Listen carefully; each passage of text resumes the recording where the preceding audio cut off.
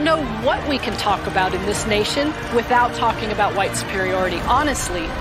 Who defines the meaning of God also defines the relationship between economy and God. African Americans spent $1.3 trillion last year, making us the 16th wealthiest nation in the world. Why have we not turned those riches into wealth to develop our community?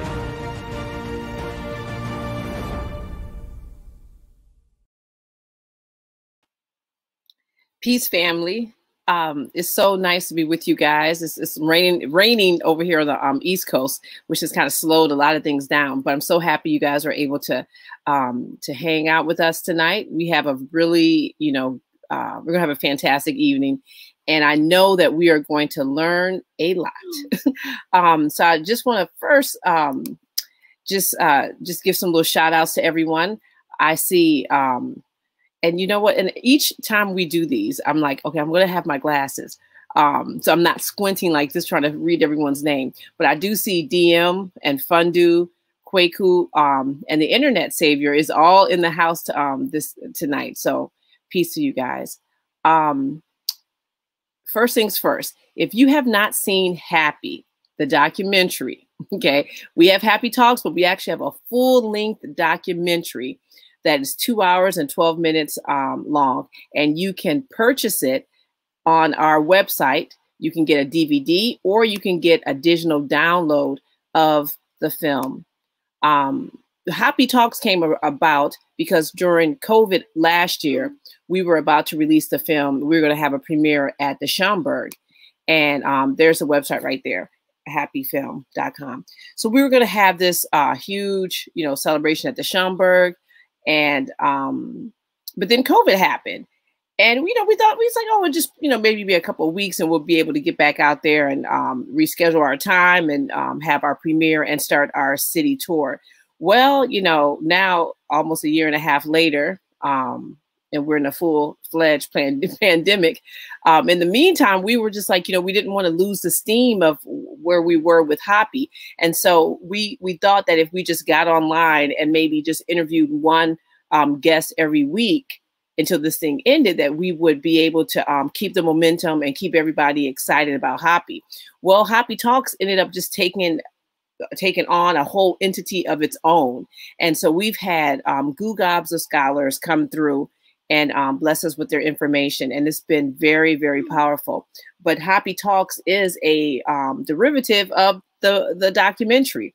And so if you have not seen the documentary yet, it's a must see. You can go to hapifilm.com, you can get your DVD, or you can get a digital download. So when we're done tonight with Professor Small and Dr. J, you could just watch HAPI. And if you get the digital download, you just keep watching. You can stream it as well. So it's really important that everyone check out HAPI. And also, if you go to hapifilm.com, there's a couple things you can do. They're on the site. We also have a newsletter, and this newsletter goes out every month, and it has 5 different articles. We have an economic innovator that we talk about, someone from the past who's laid the foundation, the financial foundation for us to be where we are now. So we showcase that person. We showcase a Black business every single time. And sometimes there's a collection of Black businesses. And then we also have a health article that we produce every month. And it's actually written by a couple. They are a comedic yoga married couple out of Georgia, Atlanta, their names are Black Silt Yoga. You should check them out. So they write this article for us every month, and it's really, they are like spot on every single time. They did a really nice one last month about just breathing and how we're supposed to use our breath to bring all types of goodness to us. So that's another, article that we do, the health article, the financial innovator. And we also do a financial 101, which is written by a member of the Appeal Federal Credit Union. And so that's always really good as well. And so you have those 4 articles, and then you have a HAPI update. And in terms of an update, let me just give you a little something that's that we're working on. So tomorrow here, if you're in New York City, or even if you're like on the East Coast, or you're going to be visiting this weekend, we're going to be at the International African the International African American Festival. I believe that's the name. But you know what? When our guests come on, we're going to ask them, because I know they know the name. So they've been going for way more years than than I've been going there. But we're going to be there. So, if you're you want to come by and check us out, we'll have everything that we have on our website to be there. Myself, as well as Taiki, will also be there. So please stop by and say hi to us. Let's get some pictures together, all of that good stuff. So, we'll be there Friday, Saturday, and Sunday. And also, if you want to support, because there's many ways to support, and by buying the DVD or the digital download, you're definitely supporting us, and your money goes, we spend our money with people that look like you and me. And so it's a continuous circle of appreciation. And, a lot of times we invest our money into like a lot of our guests that come on. But it really helps fuel the engine of HAPI and getting the word out. So it's really important for you to, to donate if you can, and definitely buy merchandise. Tonight I have on my HAPI shirt. There we go. Which we will have, it's online, and we have it in 2 different colors, blue and orange. So feel free to go onto hapifilm.com and get you one, or come by the booth this weekend. And so if you have all our merchandise, you're just like, okay, I have everything. You can always hit us up, show us a little love on the Cash App. It's $hapifilm. That's a way. But now this way that I'm getting ready to tell you is a way that every single person can donate. Okay. And what I mean is donate with your button, with your finger. Hit the like button and send this video to 3 other people. It's really important that we got to break this algorithm. And the way we do that is by you actually liking the video and sharing it, but then also commenting. And I also see Reggie. What's up, Reggie? I see Reggie's in the house. Henry Jones. Yeah, you guys are coming through. That's what's up. Marva, Frida, Saeed. Nice to see you, Saeed. Angel B. So, it's really important for you guys to like the video, to share it with some other people, and then comment. Those things go a very long way. All right. So, without further ado, we're going to go ahead and get started. Our first guest, and I think, you know what? It's like it's a tie between Professor James Small and Dr. Runoko Rashidi in terms of who has been on HAPI Talks the most. And so it's like, we're always seeing you guys, and we love it. How you doing, Professor? I'm good, sister. How you doing? I'm doing great. I'm doing great. I'm peeping in here, and I don't see Dr. Jeffries. I tell you, that Dr. Jeffries is quick. He's quick. I try to pin him down, and he's just gone. So we're gonna wait for him to have a little seat, and we'll get started. So how are you doing today? Well, it's been a long day. I told you I just left my front yard where this huge tree off of this huge limb off of this 200-year-old tree fell. Oh. So I was out there cutting it off the fence in the rain, me and my wife. So we got at least that off the fence. So the rest we'll deal with tomorrow. And early in the day, I had to go and have a stress test. That can be trying. Yes. Running on the treadmill, hooked up to all those wires, and then lying down and people watching your heart go tump, tump, tump. And then at least I get to watch it too and see what your heart looks like. Yeah. But that took my usual 2-hour trip to and from Brooklyn every morning. So that's my day. And waiting for a HAPI Talk. Yay. Okay, I see Dr. Jeffries is sitting down. I think he has his collection. I'm agreeing with you, Reggie, because I said, where's Dr. J? And he said, that Dr. J is probably collecting his books, which I'm sure he is. How you doing? How you doing, Dr. J? I'm doing reasonable for somebody who's 85 and still alive and ain't about no jive. So 84, he was on the go. 83, he was with me. So I guess 82. We wasn't through. 82, we wasn't through. We still had some heavy things to do. And 81, we're still having fun. Dr. J had a cliche for every age. So. Oh my God, I like that. You know, I think I'm about to start getting a little cliche for mine too. I like that. That's what's up. What he gonna say? 21 and still having fun? That's just about it. Heading toward 91, and ain't ready, ain't finished. Ready for the whatever we got to do. Yeah, I tell you, you move fast. You are a fast guy.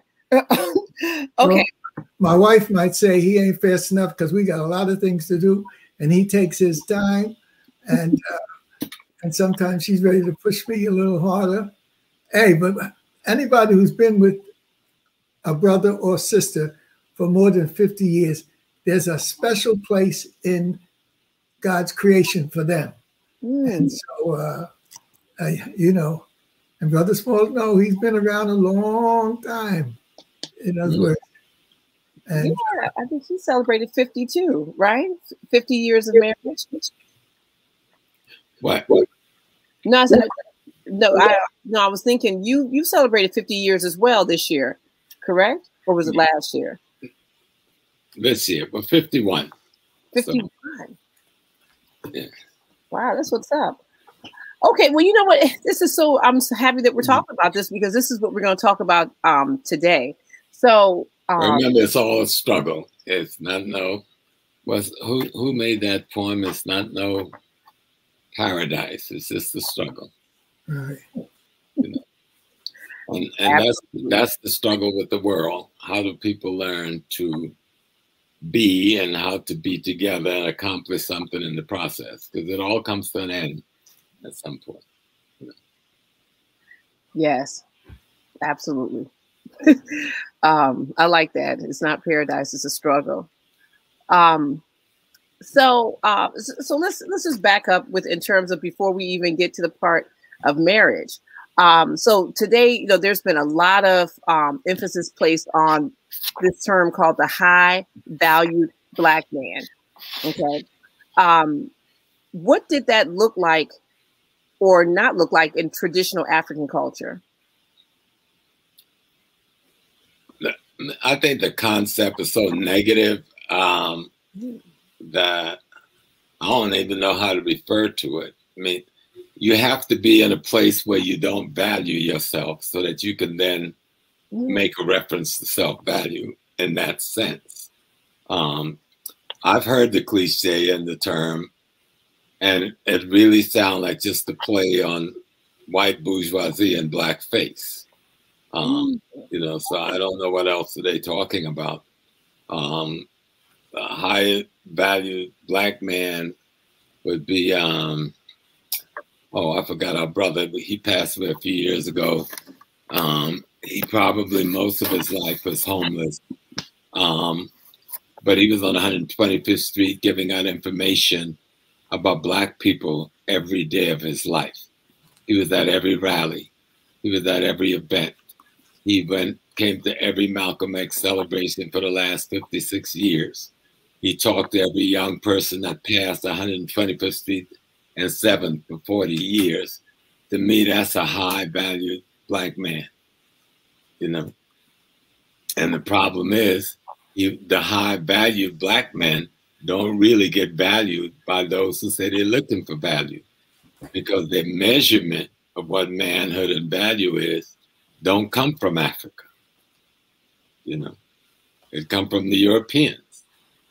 So if I'm saying high-valued Black man, first thing I think of the Dr. Leonard Jeffries, Dr. John Henry Clark, Dr. Malcolm X, the Honorable Elijah Muhammad, Reggie Mabry, Brother Rick, Brother Charles. To me, when I think of a high-valued Black man, those men that I've known over my 75+ years that value themselves, value their race, and then make efforts to change the world for the better for themselves and their race. Most of the Black men who do those things are not held in value, high value, by most Black people until after they're dead, and usually only then when white people make an acclaim of them, you know, because I can think of multiple names of Black men and women who should be right beside or above Malcolm X and Elijah Muhammad, and most people don't know their name. They don't know Martin Delany. They don't know Bishop McNeil Turner. They don't know T. Thomas Fortune. They don't even know Booker T. Washington. They don't know the men who made up the African Blood Brotherhood, who was the one in the street with the guns fighting to defend Black Wall Street. They don't know those men. So if you're going to talk about having a definition for high value, then you have to say, when Kwame Ture, Stokely Carmichael was marching, that 1,500 to 2,000 Black men and women who was with them, those men and women, teenagers, were the high value Black men and women in our community, and nobody knows their name. When the people march across the Edmund Pettus Bridge, we learned about our brother who was in Congress and a couple of others. But there was 1,000 to 1,500 more people who was as courageous, if not more courageous, that was on that bridge, and we don't know their names. They're the high value Black people. See? And we have to change. Yesterday, thanks to the high valued people, the Dr. Clark, the Leonard Jeffries, the James Turner, the Shashi McIntyre, the Barbara Sizemore, the Barbara Norris, those people who fought to open up the universities so that this generation let us see more Black men and women with master's degrees and PhD degrees and professional degrees than ever in our history. So when they talk about high value, talk about the people that opened the doors that made it possible for those who now want to put a value on themselves based on credentializations from universities teaching anti-African reality. Let's look at who the real high value is. Because they did it with a hope that if we create this opportunity, then people will get these credentials and come back to the Black community and liberate us, and thus can be called high valued. Now, many have come back. Let me not undercut those who come back. I think most of our young people from this generation have returned in one capacity or another, either teaching or lawyer or doctors or social workers or in the movie industries. And they're trying to say something to better the Black community, do something to better the Black community. So when we talk about high value Black men, let's talk about Black men that put the divine first, Africa second, family third, and themselves fourth. If that's what you're talking about, then you're talking high value. Yes. Okay. You said divine first, and then Africa, family, and then themselves. Oh, that's what's up. Yeah. Dr. Jeffries, you have anything to add to that? Well, Professor Small and I have been in this linkage for decades. And so when he makes an announcement and he analyzes things, that furthers myself. And then it spreads out to others. Like, although he's not in our conversation now, but we can't make these definitions and these analyses without thinking of a Dr. Wade Nobles. Yeah. And when you think about Dr. Wade Nobles, you can't leave him out there by himself because he's got Dr. Vera Nobles by his side. And then the offsprings, their children, are making the messages real. And then when you have Dr. Nobles connected, you got Naeem Akbar. And Naeem Akbar has left his mark. And I remember when I was giving the so-called Albany speech. He had just finished giving his speech, and he was there with his twin boys at the Albany presentation that the people tried to demonize and say it's the worst thing that ever happened. Mm-hmm. And the worst thing is the truth. And that's the great difficulty. We have to speak this truth. We've been asked by the generations of Africans to carry that burden on our shoulders, and we're doing it in a fantastic way. But in doing it, there's a lie that has been perpetuated, and it's living out. Wherever we look, it's there. Now it's coming from China, with the Asians saying that they have inherited the universe. And so that means they've inherited Africa. For years, the Europeans had this kind of mentality because Christopher Columbus got lost. He didn't know where the hell he was. And then when he finally thought he was off of China, they made contact with the powers that be, Spain and Portugal. And then they contacted the Vatican. And then they divided up the world between these two insignificant nations and gave it the papal decree that one half of the universe is Spain's, the other half is Portugal, and they have the right to take anything that's there and enslave any person or group of people that's there. So we have to understand that it's not just a few individuals here or there, it's whole movements, whole historical moments that we have to be aware of. And so people talking to me about Christopher Columbus, they don't understand it. I don't even want to hear the name Christopher Columbus. You talk about the death of our people, but he did not have a papal authority, but papal bulls after his so-called discovery, the Pope had to divide up the world between two insignificant Catholic nations.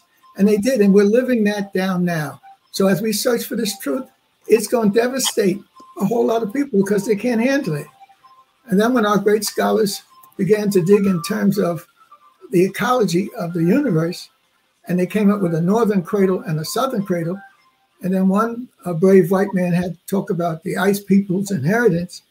And well, when I grabbed it and said, well, if you got ice peoples in the northern cradle, then in the southern cradle, you got sun peoples. So there's a dynamic between ice peoples and sun people. Oh, that's the worst thing in the world. Oh, how could anybody say that? You know, the scholars and other people, historians and scientists, philosophers have been looking at that.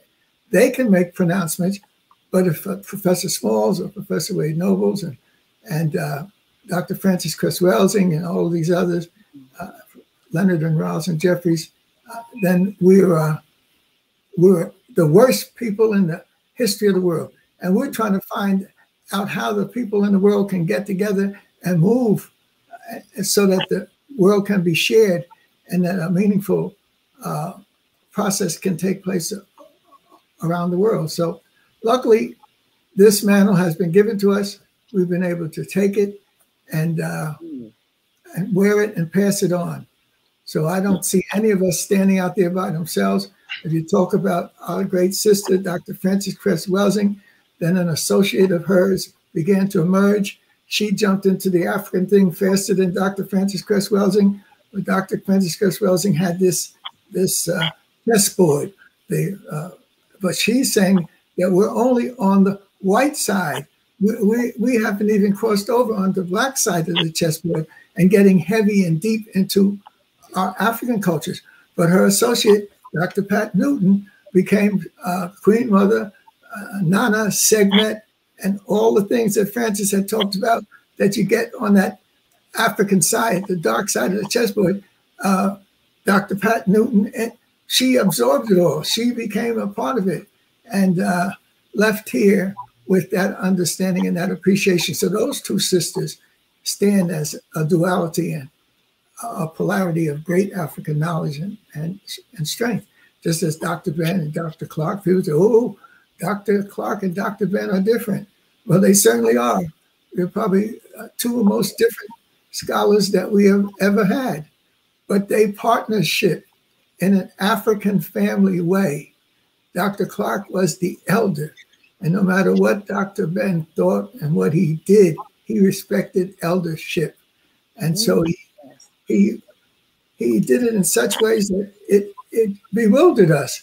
I remember when we had the First World Alliance and all of the scholars were there, the community people were there. People used to run up from 145th subway station to get to the next block to get into that church.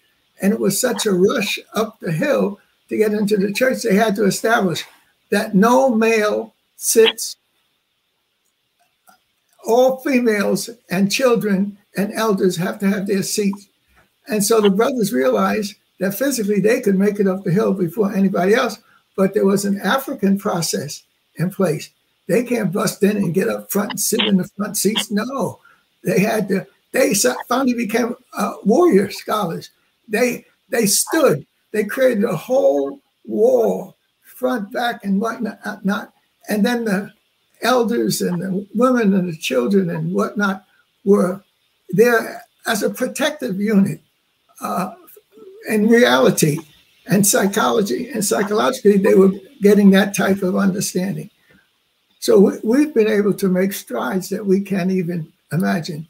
When Dr. Ben, honoring his elder partner, Dr. Clark, who took on the world by themselves and then together. And Brother Smalls, he'll stay out of this conversation, but I remember when Dr. Ben took his mystery belt, one of the most important things he had in his great collection of things, and he took the mystery belt, the medallions off, and he ceremonially put them on his elder, Dr. Clark, as if to let us know there are higher things than what we think is the high thing. He was saying, and of course, Brother Smalls has gone deep into all of these systems, so he has to write a special book if they allow him to, but he has to figure out some way of getting out for people trying to build, to understand that certain structures and whatnot have been built. And we need to tap into that knowledge and don't start from page one when there is a whole process. I most recently was trying to relax last night, and then this slipped out of its place. And here is Amana, the city of Akhenaten, and Nefertiti Aspero. And this is by, I guess, a white lady, Julia Sampson. But what it does have in here is this whole new city that was built, and all the images of Queen T and whatnot are there. So the idea of a holy city is not something that comes just from Judaism, Christianity, and Islam. Africans used this use of the universe to create a city of the sun and temple of the moon and the sun. So they were relating not just to the natural human earth place, they were relating it to the universe. And so this came out just in time because we're trying to put the various books and documents that are going to be important together. And Okay. to tie that up, here you have an ancient Kemetic historical moment. And then I found Jeune Afrique. Jeune Afrique is one of their magazines like Ebony and whatnot. And on the cover of this Jeune Afrique is Houphouët-Boigny, president of the Ivory Coast, and his story. And this is Jeune Afrique economics. And what he was doing, he helped to create an economic miracle in the Ivory Coast in terms of the exploitation of their tropical products, coffee, cocoa, bananas, etc. And this small nation grew economically so fast that it challenged a nation that was 10 times or more its size in terms of the major products. In other words, the economy of the Ivory Coast was so structured to work for the African peoples that it paralleled Brazil, which is most of a continent. South America is mostly Brazil. And they challenged Brazil in coffee, challenged Brazil in palm products, challenged Brazil in cocoa. And so how did this miracle took place? He had a dream and he got together with folks and he hooked it to the Rosicrucian movement. And people who said he built a big cathedral, but that was a centerpiece, but that wasn't the important thing. There was a whole restructuring of how economics works and how it's shared and how you relate it to the state as well as to the farmer, the peasant farmer. So that's a story that luckily I've studied and lived. So I'll be able to put that out there in some real terms. But just to find the same date, the Amana story, and Taki has special blessings coming for me forever because he took us to Tel Amana. We went up and down the hills. We went up into the, it was an unbelievable experience to actually visit Tel Amana and then go to the great temples in Luxor and whatnot, and the Valley of the Kings and the Queens. But then to leave that and fly down to Khartoum and then go all the way down the Nile to Jebel Barka. And so just that experience alone, Taki is forever, I'm forever indebted to him for having that experience. So Dr. Ben opened up the Luxor area and Thebes and whatnot. And Brother Taki took us. Actually, Dr. Ben did try to take some people into Nubia. And unfortunately, if you don't have a good guide, you're in trouble. So they got lost in the desert. Oh. And so it's dangerous. But they finally found their way back. And I can understand, because when Taki and I got our drivers, you see nothing but desert. And then you wonder, are they going in the right position? But then I learned that if you look straight ahead and you see a toothpick on the horizon, you can relax because you're within distance of a mosque, and around the mosque is a whole life-giving community. So you can relax, even though you may be 20 miles away from where you're supposed to go, you're heading in the right direction. So we've got to tell some of this to our folks so they just don't think that we're fabricating it or pulling it out of somebody's crazy mind. We're talking about the reality. And to go into to see Jebel Barka, all in this flatland, and all of a sudden here is this land mass just in front of us. And then it is designed. And around it are 7 or 8 of the temples that are similar to the temples that are in Luxor and in the part of the Nile that we usually refer to. So I have to give thanks for the opportunities. I'm very happy knowing that this knowledge was given to me and we'll be able to share it. Brother Taki's very good friend, Brother Nati, him and myself, we have a picture of us at the altar at Jebel Barka. And that's at the foot of the Amun temple, which extends out from Jebel Barka to the world. And then just above it is the temple for the female. And it has pillars opening at the opening, but it is cut into the mountain because the female life-giving process starts with the vagina and the ovaries and the internal development that the female has, but the male has genitals extending out. So they've actually taken the human experience of creating life and putting it in their monumental buildings.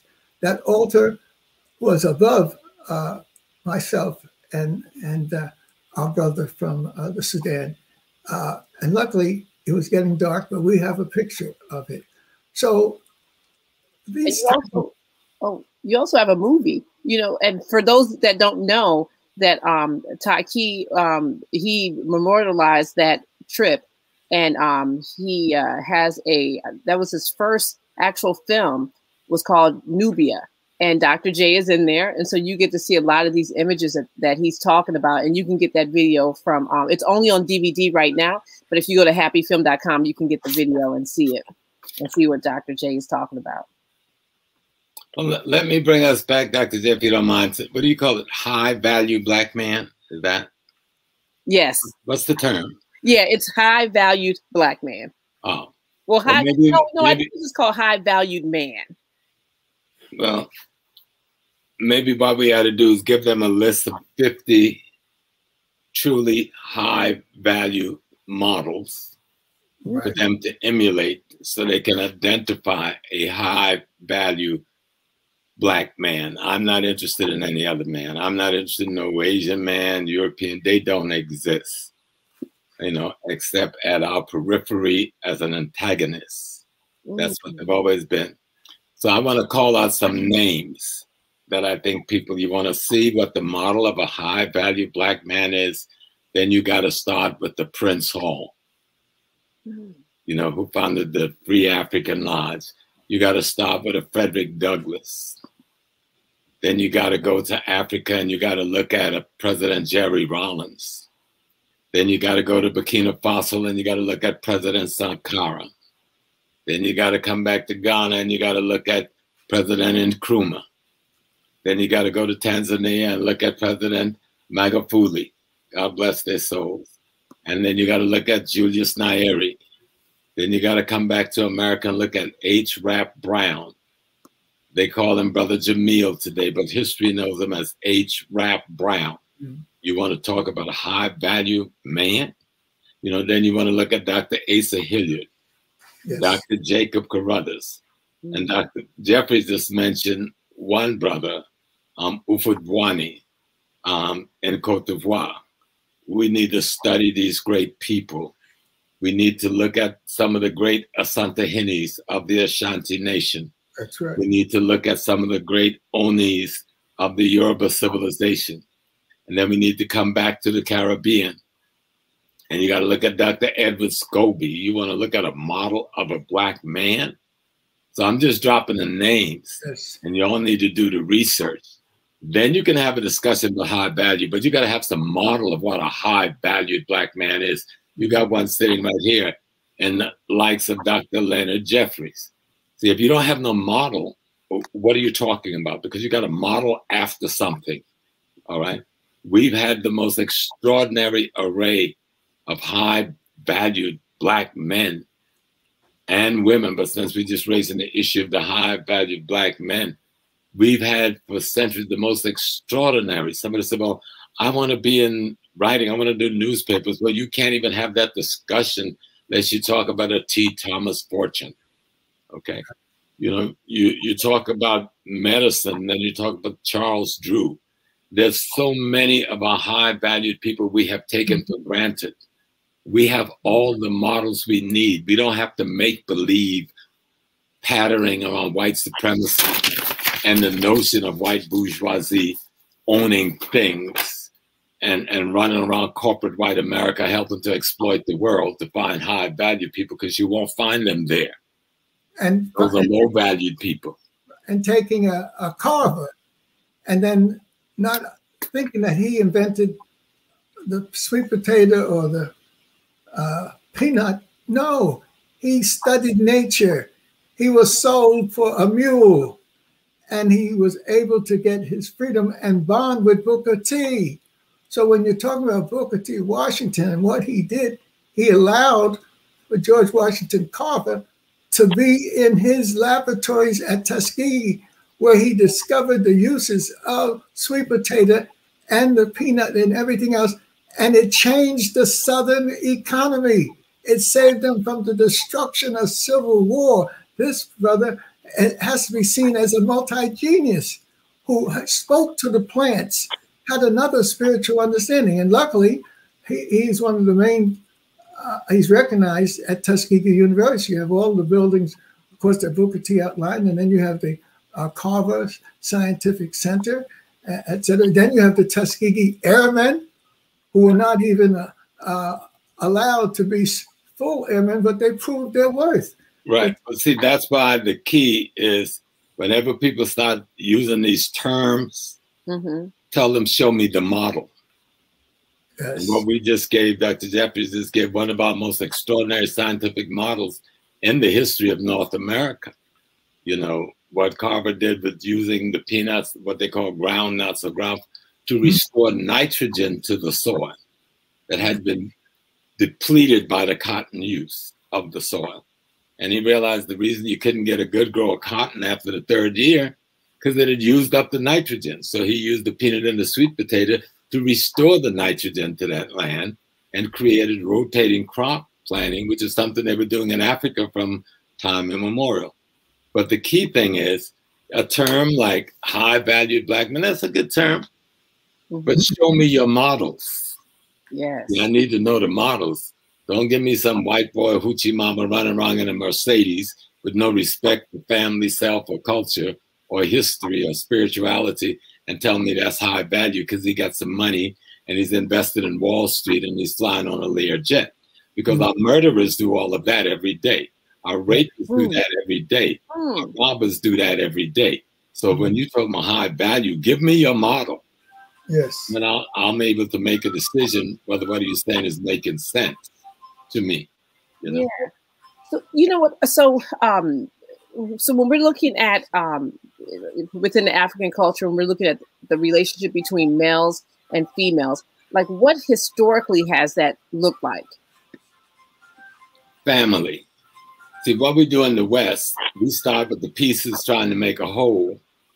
But in Africa, you start with the whole and then discuss the pieces.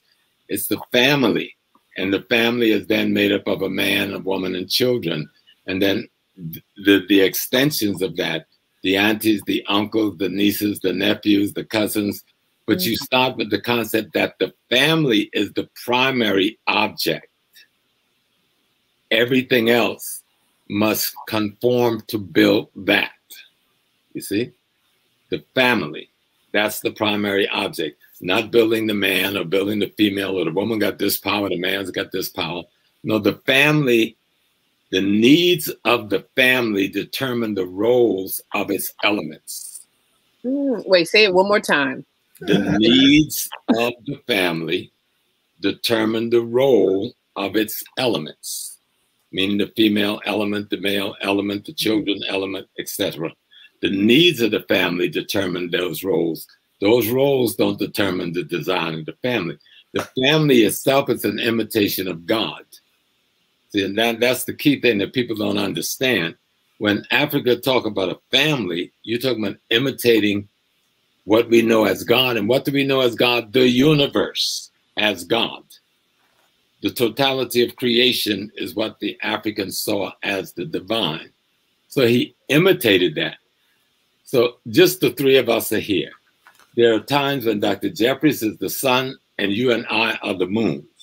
There are times when Felicia is the sun and me and Dr. Jeffries is the moon, and vice versa. What it means is that there are times when you give off the light that will give us the guidance on the way, and we reflect that light as we share it with others, and vice versa.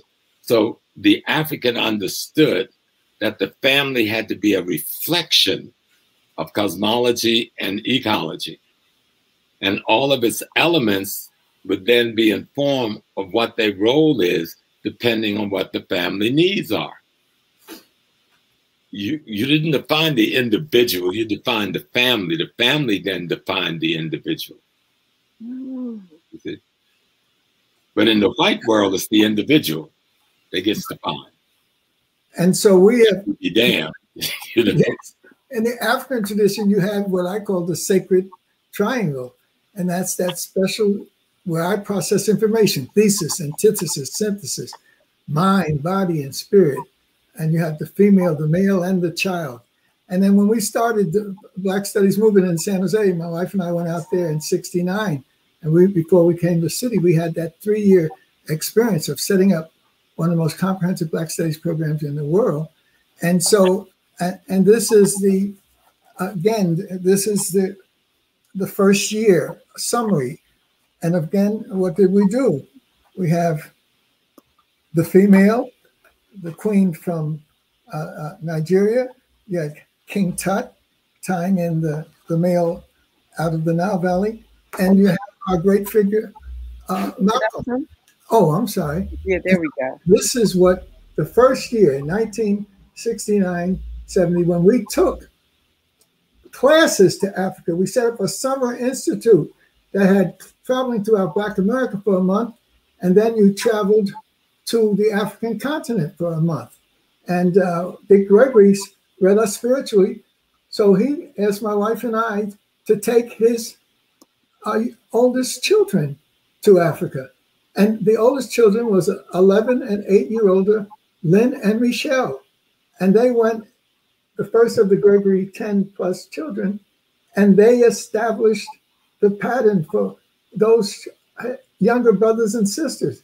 So Dick and his great wife, Lillian, had a plan. They didn't know what the fruit was going to be, but they gave us their children. That's the same time that Alex Haley asked us for help. I'm failing. And that's at the same time that John Carlos returned from the Olympics. He had been run out of the Olympic Village, but he came into an African family. Rosin and I are very close to him, even to this day. His wife was in our classes at San Jose. His wife is from New York. He's from New York. His wife's sister was in our classes, Yasmin. She helped to design some of these work. And she had her husband to be Mel Terry from California. They all went on this process that we had put in place. So these are the things we got to let folks know, to know that you are called upon to achieve great things, and it's not going to be something way out in the sky that you cannot. But the sacred triangle of man, mind, body, and spirit of male, a female, male, and child is key and important. So in this page is in pages, the course outlines and the activities that we had. All of that has been captured. And we had an earlier version, which has our newspaper. And there's, again, our people, youngsters in the early, well, it was 69 and 70. So Brother Small has had a fantastic life experience. My wife and I have had similar. Of course, Brother Small's wife has been in the medical field, and so she's had a chance not only to develop her profession, but to be with James through all of the trials and tribulations that we've had. And so we have to see this as an enormous family affair that we need to share with others. And so we've been doing that. And when I mentioned another thing that was just right there on the top, just popped out, Cameron. Popped out. And this is a brother who was a relative of Sekou Touré. Sekou Touré grew up in his father's home. But when they got into some difficulty, he left Sekou Touré and went to Senegal. But it was a family dispute. And so but him and his wife in Guinea had 9 kids. So he took those 9 kids with him to Senegal. Eventually he had 1 or 2 children born in Senegal. But the personal relationships, the support that they got from their cultures. And Kamaralai lived with us in our home over on the other side of town. He lived with us for a year and a half. We had a finished basement. And so he was very happy to be treated like family. And then upstairs, we had a master bedroom suite. And we, at one point, gave that to Triciliano, one of the greatest Brazilian artists, and his wife, Paula. And they were there for a year or 2. And not too long after that, the Akinjobans came, one of our greatest brothers who was a part of the Yoruba tradition and did his great work in that area. And Akinjoban and his wife, well, I think we shared the same birthday in January, Josephine, and 2 of their children lived with us for 2 or 3 years, and he was able to make a great contribution in our struggle for the truth. And one of that great contribution was we met in 1972 dealing with demanding civilization culture that the World Conference took place. And it was at that point that we all sat around and we said, wait a minute, we're having these conferences in Europe. The next conference on Africa should be in Africa. And so I made that suggestion, and they all followed it up. And so the next conference in 1972, we were in England. 73, Akin Jobin was with me at City College, and he stayed for several years. And then he went back to prepare the Yoruba Civilization Conference held in Ile-Ife in 76. And so these are the things that no one knows about when they critique you and say that you're not a scholar, you've never achieved anything, where's your publications? You have to look at what great men and women and families do. They leave their mark. And so we've been bathing in this. It's so fantastic to be. It's you can't even explain it. Kamar Lai just adopted himself as a brother of mine, and he almost had a heart attack because of that. They couldn't let me get on a plane. They were holding up my ticket. He jumped on the middle of something in the middle of the airport, raising so much hell. I did get on that plane, but the next day they told me he had to go to the hospital because he had a virtual heart attack.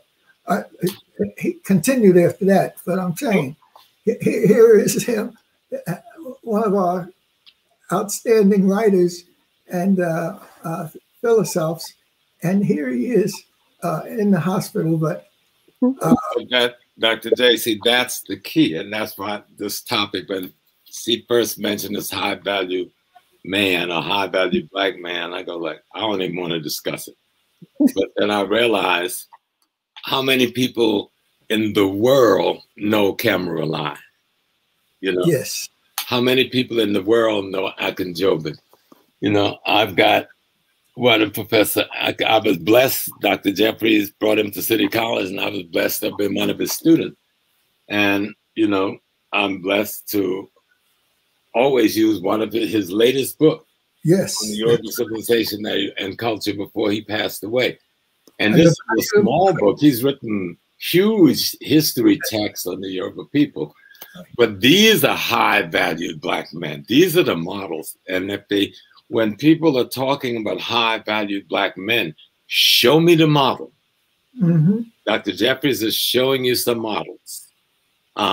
We didn't use, and certainly I'm his student and I learned from him, we didn't use European models or value system to determine the worth and value of African scholarship. And had we not taken that path that Dr. Jeffries, Dr. Clark, Dr. Ben, and others, Dr. Hilliard led us, this whole concept we're seeing now of African awakeness would not have taken place. Mm-hmm. Because those who tried to marginalize our history in the so-called white academy, we don't even know those Negroes' names. They got good jobs. They got a nice home in the suburbs, but nobody looks to them for guidance and anything because they didn't guide us away from Europe back to Africa. They tried to guide us from what was left of Africa and us back to Europe. Mm. Thank God we met Dr. Jeffries, who did just the opposite. Dr. Ben, Dr. Clark, Dr. Hilliard, Dr. Carruthers, Dr. Malefi Asante, Dr. Wade Nobles, Dr. Maulana Karanga. We have to say, show me the model. They are, yes, I agree. They're high-valued black men. But show me the model that you're making that value determination from. You see? And when I see that model, you know, when I see Patrice Lumumba as a model, I say, yeah, okay, we're cool, you know. When I see Nkrumah as a model, all right? When I see Denmark Vesey as a model, when I see Christoph as a model, to send over to as a model. Jean-Jacques Dessalines is a model. Mm-hmm. So, in the rebellion in South Carolina in 1725 as a model. Then I go, okay, that's a high-value black man because the model you use determined the value. All right. And the African family is the foundation. Dr. Jeffries was showing that trinity on the back of their document from San Jose. When we see Aset, Asar, and Haru, they've been known by the name Aset. Aset is all black women. Asar is all black men. And Haru is all black children. Okay. But what it was saying, the only image of God that has any credibility is that image that shows the family as the reflection of divinity. I'm gonna take a phone call, right? Because it's from someone. Let me just. Yes, Nadia. See, this is what I love about HAPI Talks because hold on. No, tell them to come back. We do it. Come on. Go back home. These are the quintessential black men right here. I got it off the Here's a copy of Ebony. The other's too dark. There's my man in the middle of it, Alex Haley. All right. Okay. He's been given the credit for having done so much. But Alex couldn't do what Alex did without the help of some important black men and women. And they helped to make Roots the reality. And they helped to guide him in the path that he was on. So here's a beautiful picture of him with the family of Kunta Kinte. And Roz and I have a similar picture of ourselves in the picture. But with us, we made sure that Binta Kinte is sitting in front of us. It so happened the photographer wanted her in this photo, so they've got Alex sitting, and they were all sitting or standing around him. But we have a photo that's more to the tradition. This elder is in the centerpiece, and the rest of us are around her. So we really have to tap into the true history that gives us the strength. Otherwise, we will be confused and not be able to make our moves. One of the interesting things, this is for a laugh, but it could have been a tragedy. The Kameralai came to live with us, and he was in the apartment we had fixed up. And then I went there one day to see him, and the man was sick as he could be. So I said, we got to go to the hospital. I said, do you have any pills and stuff from your hospital? And he said, oh, yes. And so maybe the hospital can fill this up. So we went to Holy Name Hospital, one of the biggest hospitals. There are 3 big hospitals in Teaneck, and that's one of the part of the big 3. So when they looked at his medicine and they got some information that they thought they needed, they asked us, where's this fellow from? He's from Africa. Well, they say, this medicine that he has is only used for experimentation on animals in America. I said, what? She said, we cannot take him in here. This medicine is only used for experimentation on animals. So I didn't throw up my hands and start jumping around. I said, come on, Kameralai, get into my car. We're going to Harlem. We went to Harlem, James. That whole block in Harlem where the doctors are, where Sister Ella had Malcolm's office and whatnot. 139th Street. 139th Street. Oh, 138, 139th. We went there, went to the first black doctor, and they took care of Kameralai. Didn't have to worry about a thing. If we had depended upon some white folks looking for security to help our people out, we would have lost that brother. He had many, many years to go in his great journey. And so this is why we have to have our own traditions, our own understanding. Yeah, speaking of that, Dr. J, okay, wait. Actually, I'm going to take a little commercial break, and then I'm going to come back. We're going to pick up right to what you said, because I want us to talk about rites of passage. But before we get there, I just want to thank Donnie Williams for his donation. Thank you, Donnie. And we're getting some Cash App love from Ronnie Gerito and John Carlos. I'm going to put you guys' name in the chat in a minute. John Carlos. John Carlos. Yeah, that's probably John. He always be tuning in.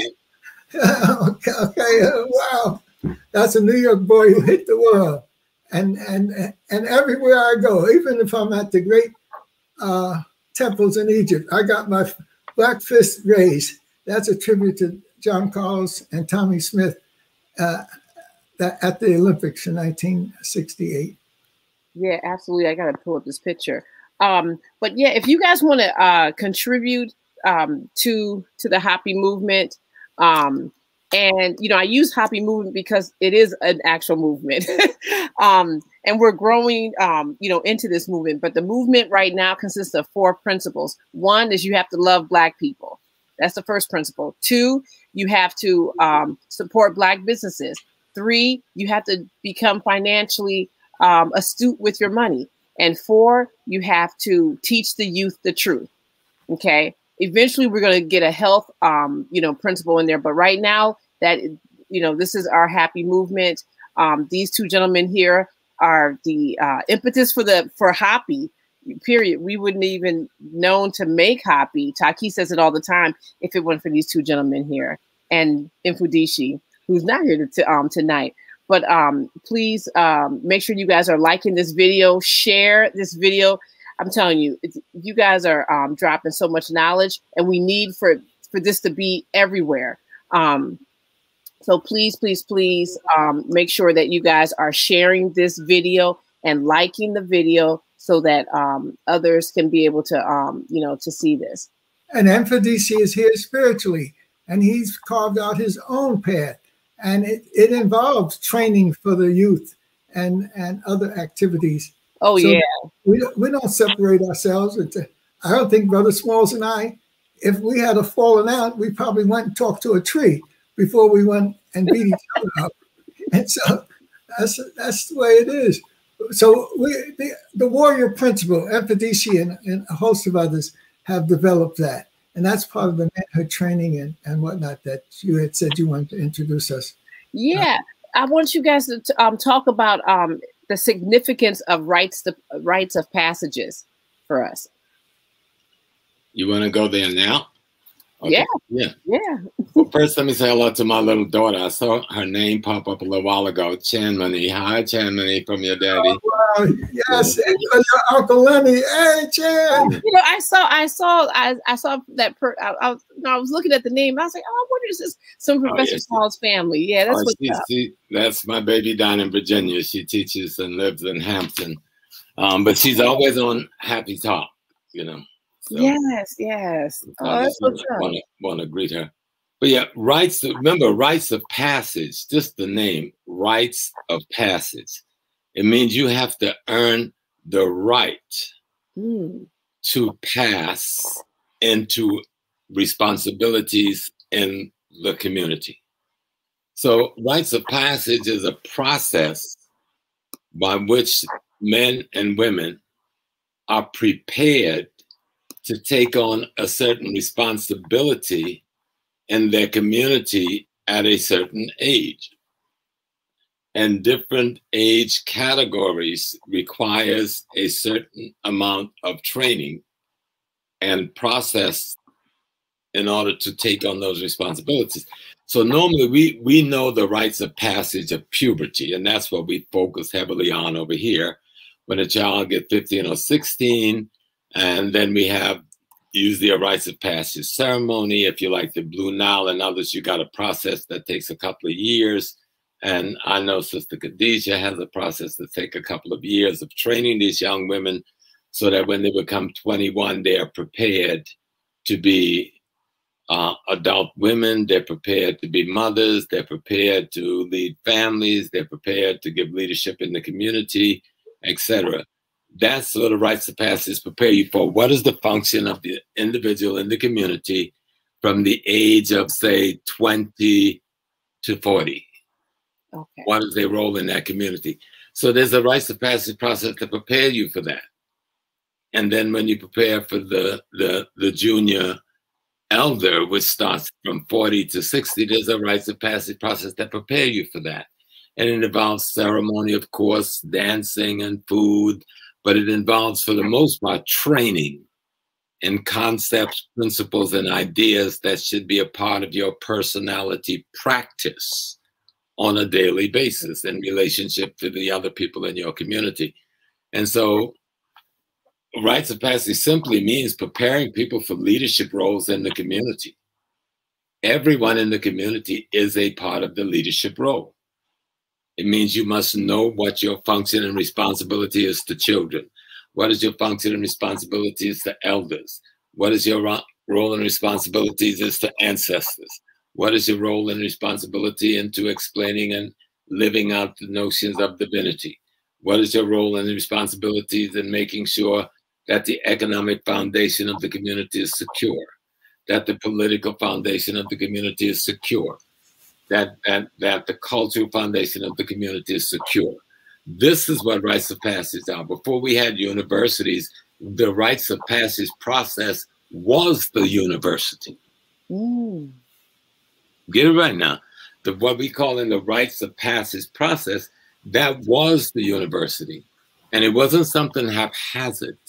These were societies of secrets for women and societies of secrets for men, that people were prepared and they were taken from the village at a certain age by certain elders and teachers. And they lived in quiet places in the forests, villages, just for the purpose of preparing them for the next stages of life. That's today is called the university. That today is called the public school system. So don't let them play us cheap on what that is. That was the university system. That was the public school system. And it still exists in Africa. You can go to Liberia, you can go to Ghana, you can go to Nigeria, you can go to South Africa, you can go to Tanzania. These societies still exist to teach our children. The problem is white educational institutional constructs have been used to marginalize and even trample under feet the African educational institutional construct that we call rites of passage. I hope that was made clear. Yes. You're supposed to say clear, brother, clear. Clear, brother, clear. Because sometimes we act like it's just an aside. No, the culture is your university.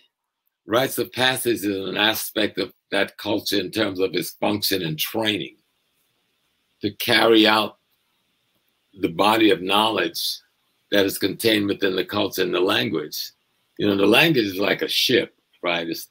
It has all the elements of society on board, and the language carries all those elements. Culture is the institutional construct, right, that teaches those elements to the next generation, carry out the intergenerational transmission of that body of wisdom that linguistically is held by the system of language that people have. And so you can't separate language and culture. And dancing is not culture, it's a tool of culture. Okay, singing is a tool of culture, drumming is a tool of culture. Culture is that body of knowledge, of wisdom that our people have gathered through all of the centuries and millennia that they feel need to be passed on to the next generation intergenerationally in order for the people to be better than they were. We call that whole concept as in its increments rites of passage. It's clear. Yes, and that it still exists. It still functions every day all over Africa. It's just been marginalized. Yeah. By the white colonial imperialist educational system. It even goes on here in America, but it's been marginalized by white supremacist educational system. Same thing in the Caribbean. And so we look at our thing in fragmented ways, but I'm a root woman's son, right? My grandmother was a root woman. The average person, I said, they don't have a clue. A root woman is a traditional African priestess. They brought it to America in their heads. They may have left their clothes behind and their shoes behind, but they did not leave their minds behind.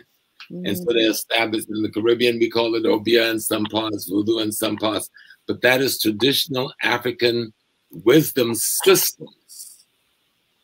And we established rites of passages to try to teach over here at least fragments of that.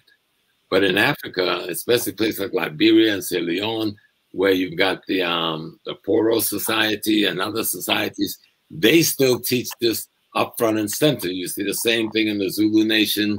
You see the same thing in Zimbabwe and the indigenous nation. It's just that we've got to push this poisonous white educational construct out of the way. And that's what we were trying to do with the Black Studies movement that Dr. Jeffries and others led in this country. That's why he came up with this whole concept, you know, of Afrocentric. Dr. Molefi talked about Afrocentricity. People were fighting against him, didn't understand it. Dr. Jeffries changed the department to the Africana Studies. There were people in Black Studies department who was fighting with him for even changing the name from Black Studies to Africana Studies. They didn't understand the necessity for the transition to the higher spaces. But he did. Molefi did. Asa did. Jake did.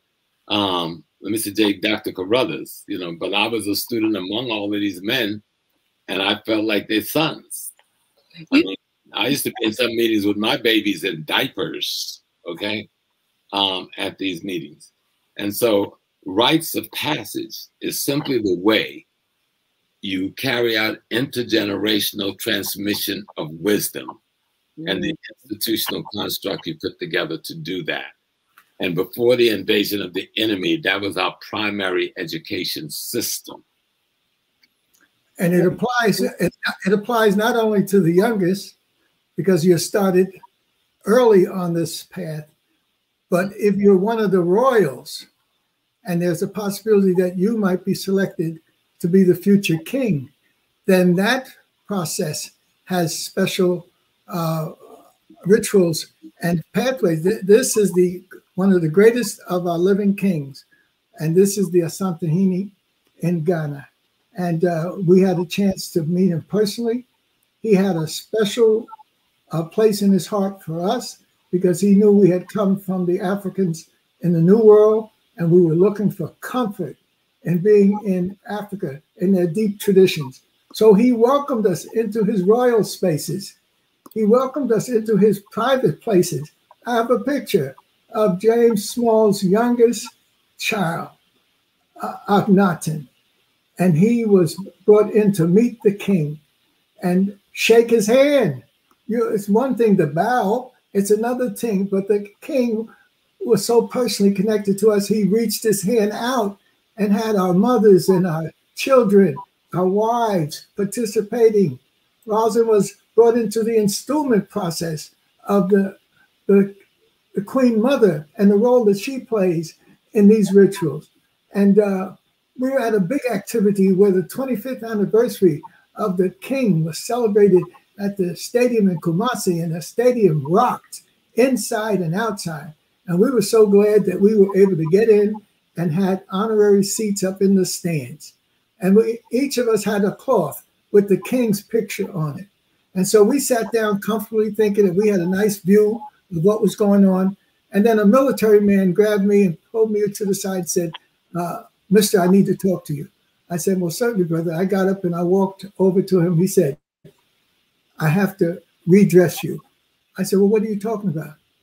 He said, "You're wearing a cloth with the king's picture on it, but you have it upside down." I said, "Oh my God." I had Negroes trying to be a part of this process, and luckily he pulled me to the side and had me putting that cloth on properly. And so then we could sit down, Brother Small, all of us were sitting down and we could relax. But then the sky opened with these drumming and the people shouting and screaming. And then we knew that not the king was just coming or the Queen Mother, but the golden stool was being brought out for the public to acknowledge it. And that golden stool rocked the place. And it finally got inside. And then our great brother, who's a paramount chief, who initiated so many of us, Gary Bird, the Garvey Jr., as well as our sister Segmet and James and myself and my wife, all of us, Nana Akwaku Sapon, who made us a part of his modern development of Africa. And so he had us follow the rituals and whatnot. But where were we? Well, we were sitting up in the stands. Now, see, we got a confusion with our foreign status and our African status. So he ordered us to come down immediately out of the damn stands and be on the ground with the royals. We had been welcomed into their tradition. We were royals. You ain't supposed to be Negroes sitting up there watching the activity. You come down so you greet the golden stool when it arrives and the king and everything. And we got down there just in time. But of course, my wife is interested in all of this. And so she was really having a tither because the people were taller than her. So some of the Africans saw that she was in trouble. So they said, sister, here, we're going to put a chair here for you to stand up and take your pictures. And so when Rosin got up on that chair, who was coming in? Nana Afo-Asa, the Queen Mother Priestess of Ashanti, who was so close to us. She is really family. And so Rosin was able to stand there and we were able to greet her as she was doing her sacred roles and rituals. That's a part of our relationship to Africa that we have to put down for people to appreciate and understand. It's real. It's for real. If it got so real that Brother Small was trying to beat me up, you know, he doesn't do it often, but he was trying to beat me up. He said, we went there for a funeral. I guess it was somebody's wife or the king's wife or something. And Brother Small said he never saw Dr. J so nervous. And but he was right, because they have a tradition, just as the old pharaohs had people to go to accompany them to the great beyond. They have a tradition of taking people. And so James said, we got out of Kumasi faster than we ever did. Well, Dr. Jeffries, that was the funeral of Ya Asantewa when her body was brought from the Seychelles. Oh, yes, yes, oh, God. Yes, yes, yes. So the culture is too deep for us just to take it lightly. And we need to share it. And well, let me tell you all of the story. We went to Ajisu, not knowing we weren't supposed to go there from Kumasi because they were burying the body secret. And some people saw us and took us into their house. So you don't need to get inside this house so you may be with Nana for eternity. And they held us there until daybreak, you know. Then we were able to drive on.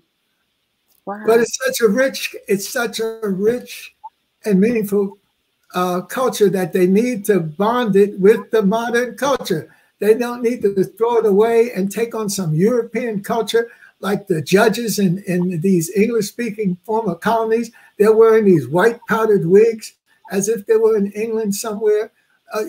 You can take the special kente cloth and have a special weave of kente cloth to represent the judicial wing. So luckily we're there to help change things. But it's been a fantastic experience. We really can't capture it the way we need to, but it's real. No, so that's why we come back, Sister Felicia, to what is the model? Yeah. If you're going to talk about, what do they call it? High value man. They got a model right there. Show me the models, and then I'll show you the high value. If you come to me dressed all slick and owning all these things and having all your degrees, well, the people in Hitler who carried out all of that genocide against Black folks and other folks, they had college degrees and doctorate degrees, and they invented the Mercedes-Benz and the Volkswagen, by the way. So, you know, what you're saying. You know what I'm saying? What's up? How you going to drive around in Hitler's car and consider that making you high value while putting Hitler down? Hey, give it a break. You better look at the model. All right? So give me the model of the Black man. Give me Magufuli in Tanzania, who told the British, you owe us $9 billion for all of the diamonds you've been stealing. And until you pay that bill, we're not letting you take nothing else out of this country. Then you're going to renegotiate the contract, you see? and until the World Bank and the International Monetary Fund backed the heck up.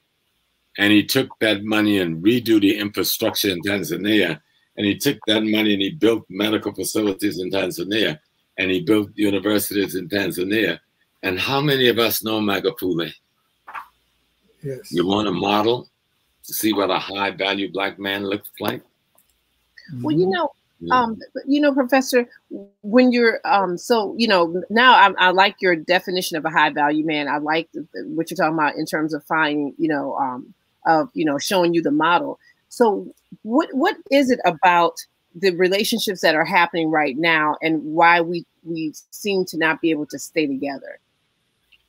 Well, that's not quite true. So we have to also be very careful that we don't fall into the trap that the enemy does by just talking about our margins and not our center, right?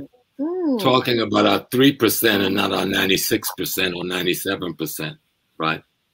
Because if you put together all of the folks that are involved in this violence in the street and those about people who have been trapped into drug use in the penal system, we're talking about 3 to 6%.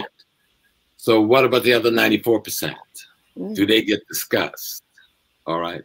We have millions of young people graduating from high schools and colleges every year at the top of their class. We don't have them being discussed. You turn on your TV every day, you see hundreds of black men and women in all kinds of status in the world as pundits and commentators and so forth. And we don't ask the question, where did they come from? We look at the African world and we see we have billionaires and millionaires. The discussion needs to be, how do we use African culture to aggregate African wealth intellectually, politically, economically, and culturally? And Dr. Jeffries has been teaching this us from the time we met him. Yes. Not to be able to get the economic, politics, and culture, and I'm throwing the intellectually there. We have the wealth. We have the knowledge. We have the skilled people. They make up the overwhelming majority of our community. Africa have 1,742,000,000 plus people just on the continent. Off the continent, we got close to 1 billion more. When we bring the African conglomerate together, we are the most trained and educated race on the planet Earth, right? We sit on the greatest remaining wealth in the planet Earth in Africa and certain parts of the Caribbean. Right. What is missing in our discussion when people want to talk about the high-valued black man is that black man who can study history, get rid of the white man's mystery, work their black magic by bringing black people together and aggregating their wealth, their politics, their economics, based on a set of principles that we have had handed down as the body wisdom from our ancestors. And we don't have to reinvent a thing because we got it all already. You see? Yeah. We just have to aggregate it, bring it together. You see? And then the hope of saying, know thyself. Absolutely. And then we have to, once we know ourselves, we have to know the intricacies so we can teach it to the next group. Yeah. Because we've got everything we need. I don't care about no Chinese in Africa. We can run them out tomorrow when we become African again. Yes. You either leave or we do what Dessalines says. What did Dessalines say to the French? He says, I've got a ship for you. I put food on the ship for you. I put water on the ship for you. I put weapons to protect yourself from pirates. And you will all get on the ship and leave Haiti because the crime you committed against us is too great for you to live with us. For those of you who will not go, I will practice coupetet bulekai. And when those who didn't go, he practiced coupetet bulekai. He took their heads and he burned their houses. And the world hates Dessalines, but that's why they hate Dessalines.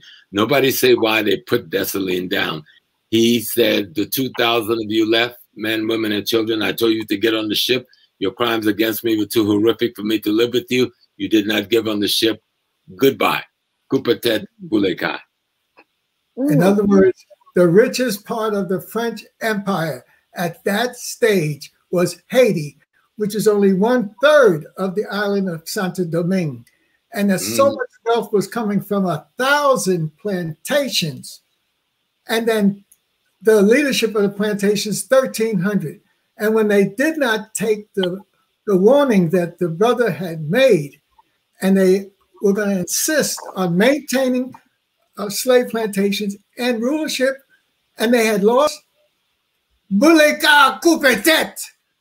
And so they're going to try to make the Haitians pay for that forever, because, and they still are making them pay forever. Right. We need to understand. And that's why we've got to know the history, so we know why and who and what we're dealing with and how to deal with them. And that history is ours. We are to make the Africa we want to see. We must build the Africa we want to see. Absolutely. We must make Africa belong to us. And anyone that stands in the way of that, anyone that look like us, that allow themselves to be used to stand in the way of that, that's right. Yeah. And then we're building. We're not just knocking down and destroying the enemy. We're building a new world for ourselves. And so we're in the period of what we can truly call the African modern Renaissance, taking these small nations and kingdoms and whatnot and restructuring them. And so this is the symbol that the leaders of the OAU, when they try to fashion a better instrument than the in other words, in 1963, they were able to establish the OAU. But when it became so bulky and difficult to manage, they had an attempt to put the AU together so it would be more efficient. And at the same time, the head of South Africa, Mbeki, and the head of Senegal, Wade, and one of the Nigerian leaders, Obasanjo, they were asked to take the lead in fashioning an image of where we needed to go and the symbol of what we're all about. And so the most significant symbol of its kind was created. It was manufactured in Korea, designed by Africans, and they brought it to be on top of a quiet volcanic hill in Senegal. And this is the image, the rise of the Black family. It's not a war memorial. It's not a worship of a particular deity, rise of the Black family. And that family means not the father figure, but it means the father figure with the wife. He's leaning on his greatness coming from the wife, and they're holding up the product of her sacred womb to the universe. And that child is not playing with the father. The child is pointing to the future. He's not pointing north to Europe. The child is not pointing east to Mecca. The child is not even pointing south to the rest of Africa. The child is pointing across the Atlantic Ocean to the African populations in the West. It is the linkage of Africa, the continent, and the greatest population mix of African peoples in the New World. And you can go inside this monument, and it has an elevator that can take you 16 stories up through the mind of the Black man. So 30 or 40 people can be in his head looking out on the world. I was there with Mario B and some of the leaders from ASCAC when we went. But what is more important, that this monument is a library and a historical post for our people. All of the work of Dr. Cheikh Anta Diop, my wife and I were there when Cheikh Anta Diop's wife and the oldest son, Mbeki, had the exhibit of Cheikh's great work in several tents. But that great work has been moved inside the monument with all of the other great works, the works of Garvey and Du Bois and other African leaders. And so inside it, you have places where the children can have plays, can have activities, etc.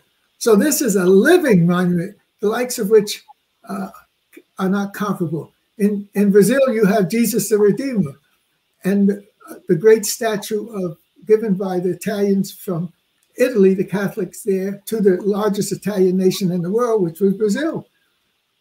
But for years, we went up like other people to this enormous statue, Jesus the Redeemer. But in 2003, when I took my nephew and his wife, who is now her medical doctor, so James, you can tell your wife that there's another full medical doctor in the family. That's Hassan's. Oh, congratulations.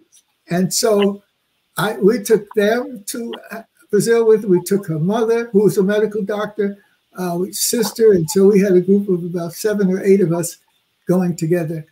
But it was this time when we went that they opened up the pedestal of Jesus the Redeemer. And I always felt some special power.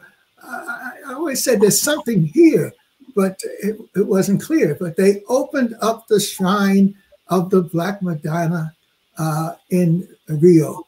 And Roz and I were able to bring a replica. They had them available, and we have it right here in our living room, dining room area now. But thousands of children can go on a daily basis and have activities there. And the great, when 350 Black men and women went, Jesse Jackson and all of them, we were there. Wade Nobles and his wife were there for different activities. And so we have to understand that these are not playthings or cultural manifestations to make you feel good. This is seriously making a statement that we are the founders of the human family. We took it to its highest level. And if we did it once or twice or 3 times before, we can do it again. Yes, yes, yes. African Renaissance. And you know, Dr. Jeffries, can you explain to us what the golden stool is? You had mentioned it, but just for you know, some of our audience here, there's a picture of it up there, if you can see. Can you just explain to us what the golden stool is? I have seriously been in the presence of the golden stool several times, but the person who I helped introduce the Akan tradition to and has done the greatest study on all of these cultures and their significant components is sitting on the other sides of this camera. That's James Full. Nobody has put more time in over the last 30 or 40 years in studying these cultures and their significance. Yes. So I would call upon my brother to let you know how deep this goal is in African cultures and how this goal is signifying the beginning of the culture with the kompanoti, the creating factor. But nobody has studied it better than James, and so he needs to. He'll give us an explanation. Are you still there, James? Uh-huh. And James has a stool name from the Akan. There's an Akan tradition in Ghana, and it's has part of that name is en passant. But give us the full name, James. Yeah, I'm Nana Kofi Mpansa II of the Agogo stool. And the Nana Ko Sapong of our Omenhene. This stool, the golden stool, we hear about it when the British tried to capture it. When we hear about Yah Santiwa, we hear about the great warrior Wara Santiwa, Yah Santiwa, who led the Ashanti nation against the British invasion. But she was protecting this. She was protecting the golden stool. She was the Queen Mother of Ajisu. And so when the British had captured the small fort in Kumasi and had captured some of our great leadership at the time, the Queen Mother then said, I will call an army together. And she called an army together and took on the might of the British Empire. They eventually captured her, but they never captured the golden stool. The golden stool is considered to be the soul of the Ashanti nation. And the Ashanti is an Akan people who came to that area of Ghana primarily from the northeast. Many aspects of the language and the name and the tradition will show you that they arrived over centuries into this area, having stopped further north into the ancient Ghana Empire from Kemet. centuries before, when the leader of the small group of Akans called the Asantes today wanted to find a way to unite the nation that had been migrating in over a couple of centuries from different places, but they were small kingdoms. He called his priests. The leader name was Osetutu. He would be called today Osetutu. And his priest was called the Kampo, but his name was Onochi. So he called his priest Kampo Onochi, and they got together with the elders, and they appealed to God, the divine. And they called the meeting of all of the then heads of the major tribes. And the golden stool floated down from the heavens and landed on Osetutu, which then declared him as what we know today to be a Santa Hini. But that stool represents the soul of the Ashanti nation. It isn't just the stool. This is one of the most powerful religious relic in the world. They can talk about the, what's that cup they talk about, but it's a myth, but that Jesus drank from. Nobody can find it. They could talk about the cross, but they've given away so many pieces, they could have built 10 crosses, so we know that ain't working. This is the only spiritual relic that came from the heavens, according to the folklore and the history of our people, made out of gold, has never left the hands of our people, and is still at the core of our people. And be clear, the British never conquered Ashanti. They won a few battles, but they had to go sign for peace. They never conquered most of the Akan nations and the other nations in what we call Ghana today. They had conquered the coastline. But by the end of the 1800s, the early 1900s, when they invade us inland, we won most of the battles. They did win the major battle and took control of Kumasi for a while, but they had to negotiate their way out because there was no peace up there for them in that way.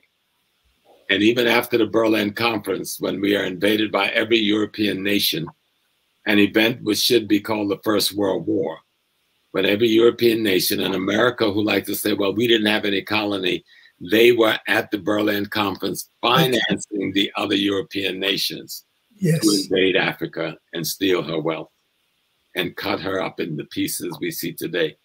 But one of the centerpiece of Africa is the Akan peoples of Africa, of Ghana, of Ivory Coast, and the Ashanti nation in terms of their defense against white invasion.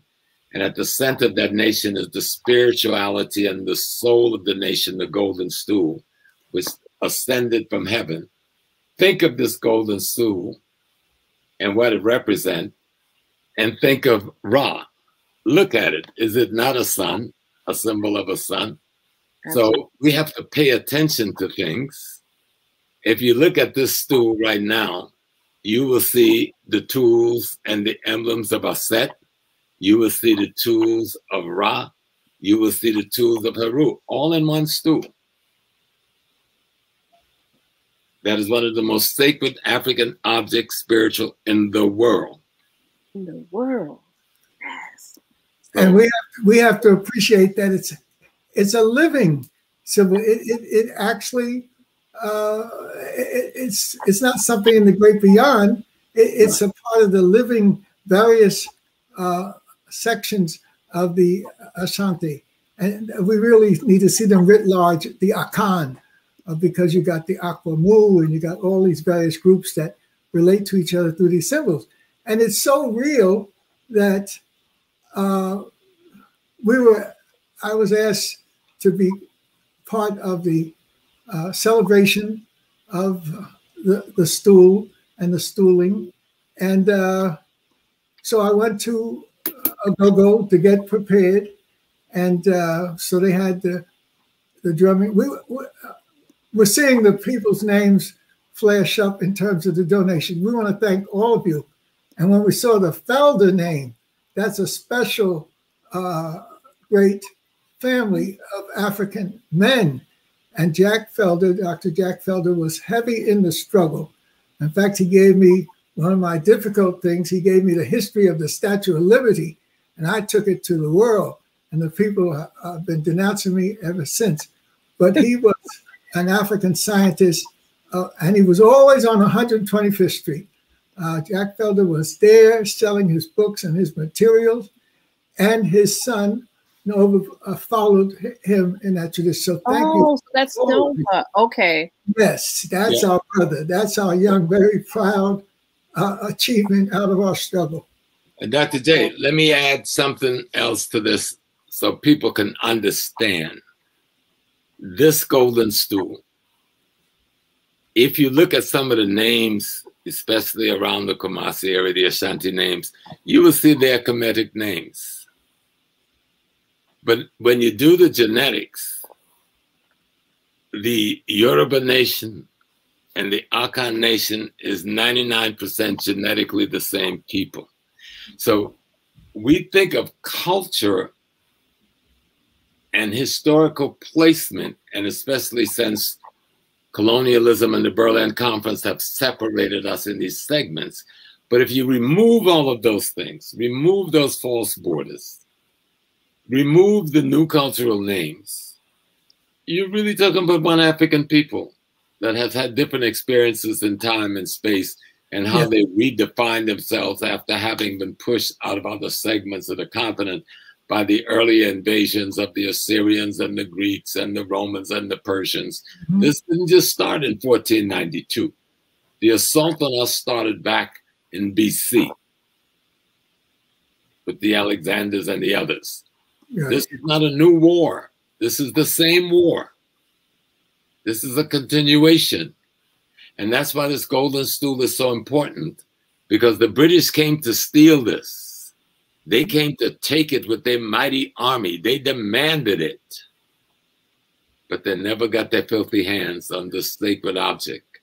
Where's it at right now? Like, yeah, where do they keep it at? Or is it? Well, I'm sure if you knew that, you wouldn't be here talking to us. You know what? There it is. I love it. Okay. I've seen it when it's come out, and the people, the stadium was filled, thousands and thousands and thousands of people. And yet for 20, 30 miles, the kingdoms under their umbrella with their people were lined up still to come with their drummers and their dancers to pay respect to this, the soul of the Ashanti nation. And it has greater reach. One of our people from Ivory Coast, Nyango Mbour, doctor, had his degrees from the European institutions, but his deep work was in African symbols. And he produced this 4-volume work on the gold weight system of Africa. And he was able to link up these symbols to the Nile Valley. And so even though we see Africa fragmented, we have to see Africa potentially connecting.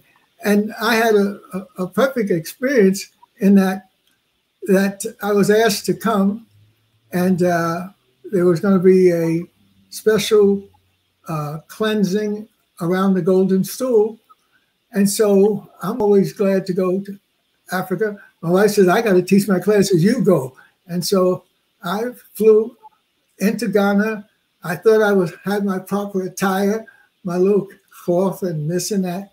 And when I got there and they were doing this renewal, they said that you're not properly attired. So I said, damn, you're trying to do the best you can, but you can't, you miss on so many things. But they work it out. In other words, the Chimahini, who was in charge of relating to the African Americans, African Caribbean, the people being woven into the stool, Agogo. He was in charge of us, but he could not go because he was ill. So the council said that he cannot go. We do not want to have him leaving us on this, but Dr. Jeffries can go in his spirit. Now, I'm going representing James Small and the rest of us, the African Americans, but they wanted me to have another role, which is to represent the brother who was given the task of pulling us together. And all the little cloth I thought I had that I could wear, they said, no, you are wearing his robe. In his robe, you're taking his spirit and the work that he's done. So I was there in this, his robe, and I was feeling it. In other words, my Negro-ness had been escaping me, and here comes this African-ness. And I was ready for it. So at 4 o'clock, they woke us up. They got all the drums and other things ready. 5 o'clock, we hit the road, and we was heading towards Kumasi and the big time. And I'm holding my breath. I said, this is going to be another one of those unusual great things. And sure enough, it was. We got there with all the drumming. Like James says, all of this greatness, this only Africans could produce this type of thing. You don't see no Nordics. You don't see anybody else, Italians doing this type of thing. And so then I sat with the 16 or 12 to 16 golden stools. They all had a formation because it's part of a military formation when they protect the kingdom. And so I'm sitting, trying to get a seat near Nana Akoko Sapon, but the other Africans keep pushing me away. And they were trying to say, well, we don't know who you are, but we want to get close to our leader. And so I got tired of being pushed away. So I just got up and picked myself up and walked further down the line and found a nice place. And I sat my stool down, and I was going to be there. Well, before you know it, here they come around that stool, and they pushed me. I wanted to do some fighting, but I said, no, your mama taught you to be dignified when you're in something important. So I got control of myself. And then all of a sudden, a word comes from Bafo Okuto. He runs the nation. And he wants me to leave the stool formation and come to him in the center of the field to join him when he's having his meal. Well, that's the one time you don't go to African leaders. Eating the meal is something, but he was offering me the meal. He wanted me to be at this occasion. He wanted me to share the meal. And then he talked to me like I'm a part of the group. You know, we have a real problem. I said, what is it, Nana? He said, well, we got a problem because the president of the nation, Rawlins, is coming to Kumasi. He's bringing his tanks and his armored vehicles and et cetera. And he's made a request to have a libation. And so Buffalo is saying, well, it can't happen. So I said, well, he's the head of the nation. Yes, but he's not a head of Ashanti. And once the stool has been libated for an event, you cannot just play with it and then give the... And I thought, well, why can't they make just a little adjustment and let Rollins have a little stool? He's trying to do the right thing. But no, he wouldn't give in. In other words, those traditions were so fixed. But it was so wonderful to be there in the middle of us. I went back to my spot, and again, there was no place for me. But then the king was visiting each stool, had to get up and go visit him and re-swear the oath of allegiance. And I thought it was over. My behind was getting, I was feeling it. But then they said, no, that's only the first part. I said, well, there's more. And then the lights go out, it's dark, and we got candle lights. And here comes some drumming, and we hear this drumming. I said, what the hell is going on now? And here comes the king walking, not being carried, walking to each stool to show his respect to the respect that had been showed him. Wow. And so I said to myself, this is such a wonderful experience. I'm going to enjoy this. I'm going to try to be as cool as I can be. And he greets Nana Sapon, and he swears allegiance to the golden stool, protecting his stool. And then he leaves. And he's waving at the people as he leaves. And I was so glad to be there. But then when he got to me, he stopped and said, Professor, you're here. We're glad you're here. I almost wet my pants. Oh. He stopped to greet me and talk directly to me. And that was and even those people who wondered who I was, they began to give me some space. And then he went back to his special place. And I said, well, that's got to be the end of this. This thing is over. No, we're sitting here for another hour. And here comes the drums and what. And I said, what is going to happen now? And here comes the chief priestess. Here she comes, walking, paying respects to the respect that had been paid her. I was so humble. I said, there's no way in hell she's going to see me. There's no way in hell she's going to stop and greet me. I gave in. I went down and I was hiding. I was down. I didn't want to have no eyes and nothing connected. But that's how powerful these traditions are. These ain't no normal people up in some woods doing some hocus pocus. They're people who created a very powerful cultural formation that we need to tap into some of that to get some understanding of why it is so powerful. Yes. Yes. So don't be messing with Dr. J because he's hooked up. Mm-hmm. And, I'm definitely not messing with you, Dr. J. I'm not messing with anybody. I'm just here learning. That was thank you so much. Oh, that was, all the thoughts that are coming in my mind, I'm just looking over to the side. I'm seeing everyone is saying them. Yes, it was powerful. Thank you for sharing. Ashe. Ashe. Little red hearts. Thank you so much, Dr. J. Okay. Now, Brother Small is going to get mad because he don't mind the Black Power fist because he was in California part of the time when I was doing the little Black Power fist with John Carlos and them. Yes. Okay. But James, he does not want me to do. Don't tell him. I think he's not even listening. But, they had this fantastic movie. And all these years, we've been got these messy movies. And they've been messing with us in the movies, Tarzan and all kinds of mess. And here the brothers come with this heavy, heavy thing about Wakanda. And, because I never been to the movie where there were 5 generations of Black families there, the babies, the yet to be born in the womb, and the children and the bigger children and the grandparents. So I said, this is the most phenomenal thing. So I felt empowered to do my little Wakanda, this and that. And Brother Sal said, we got the real Wakanda. You don't have to be worried about no movie to produce. Hey! Yes. Speaking of, yes. Number 9. And yes, can you just, yes. Wow. And the white fellow joined them too. The white fellow was from Australia or something, and he became a part of it. In fact, one of the gloves is his glove. The white fellow was there. He gave one of the gloves to either Carlos or Tommy Smith. Yes. So can you tell people who might not know who John Carlos is, can you just tell people who he is and the significance of this photo? If I started on that, we'd be here all night. Let's do it in a snippet, Dr. J. Give me a snippet.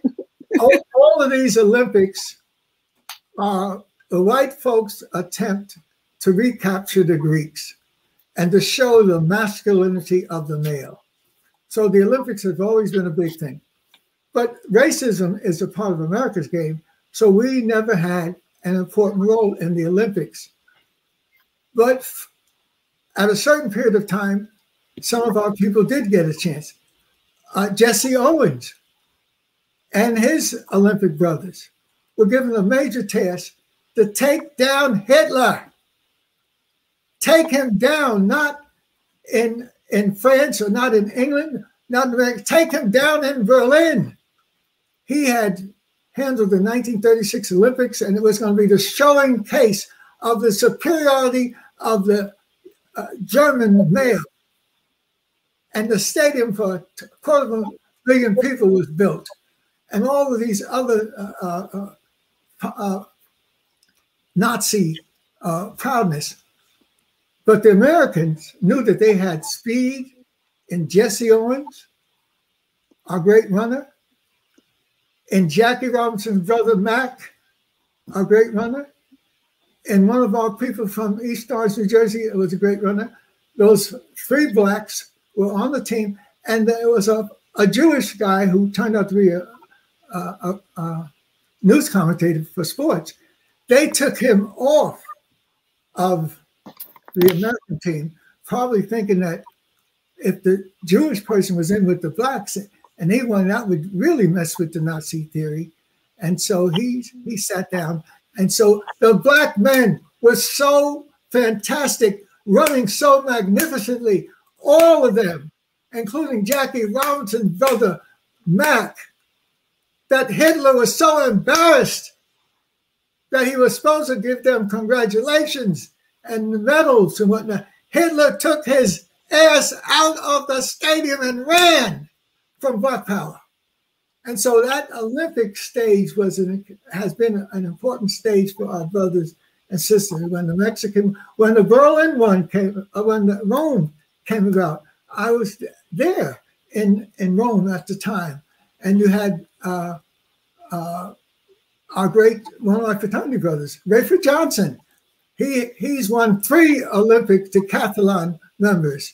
And I have a picture of myself receiving an award in California, because I was the president of Pi Lambda Phi fraternity, happened to be a Jewish fraternity. He was the president of one of the UCLA branches, plus he was the head of the fraternity there, Rayford Johnson. He just passed, and they gave him 3/4 of a page in the Times, and his great victories there. And so there is a story of the Olympics and greatness, and Carlos and them were able to manifest it. Carlos had to leave the field, the village, and I went to join him because my buddies, we had been in Los Angeles to fight the white scholars. And when that was over, we were free to go to Mexico. But we didn't have any money. So Harold came to me and said, they're raising hell in Mexico. We need to go down there. I said, how? How the hell are we going to go to Mexico? We just had enough money to make it from New York to Los Angeles and fight these white scholars in their meetings. He said, you don't understand. I said, I understand what I got in my pocket. He said, you still seem to understand. I said, why the hell do you keep saying I don't understand? How the hell are we going to go? We don't have any money. You don't need money. I said, what do you mean? Make yourself clear. For another $25 on your New York to Los Angeles ticket, you can go to Mexico City. I said, hey, let's go. So we went down to Mexico City, and I went to the Diplomatic Hotel. That's where Carlos was staying.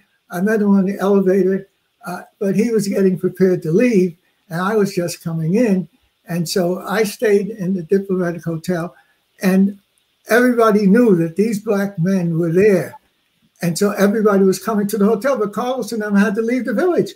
So who was coming out of the hotel? Another black man. Now, Carlos is taller than I, and so is Tommy Smith. And these guys, their thighs are double my thighs, you know, but a black man. And these women, everybody, men would come in and give me hugs and kisses. And I couldn't say, no hablo español. They didn't want to hear that. So I had to give and take all these hugs and kisses, but it was worth it.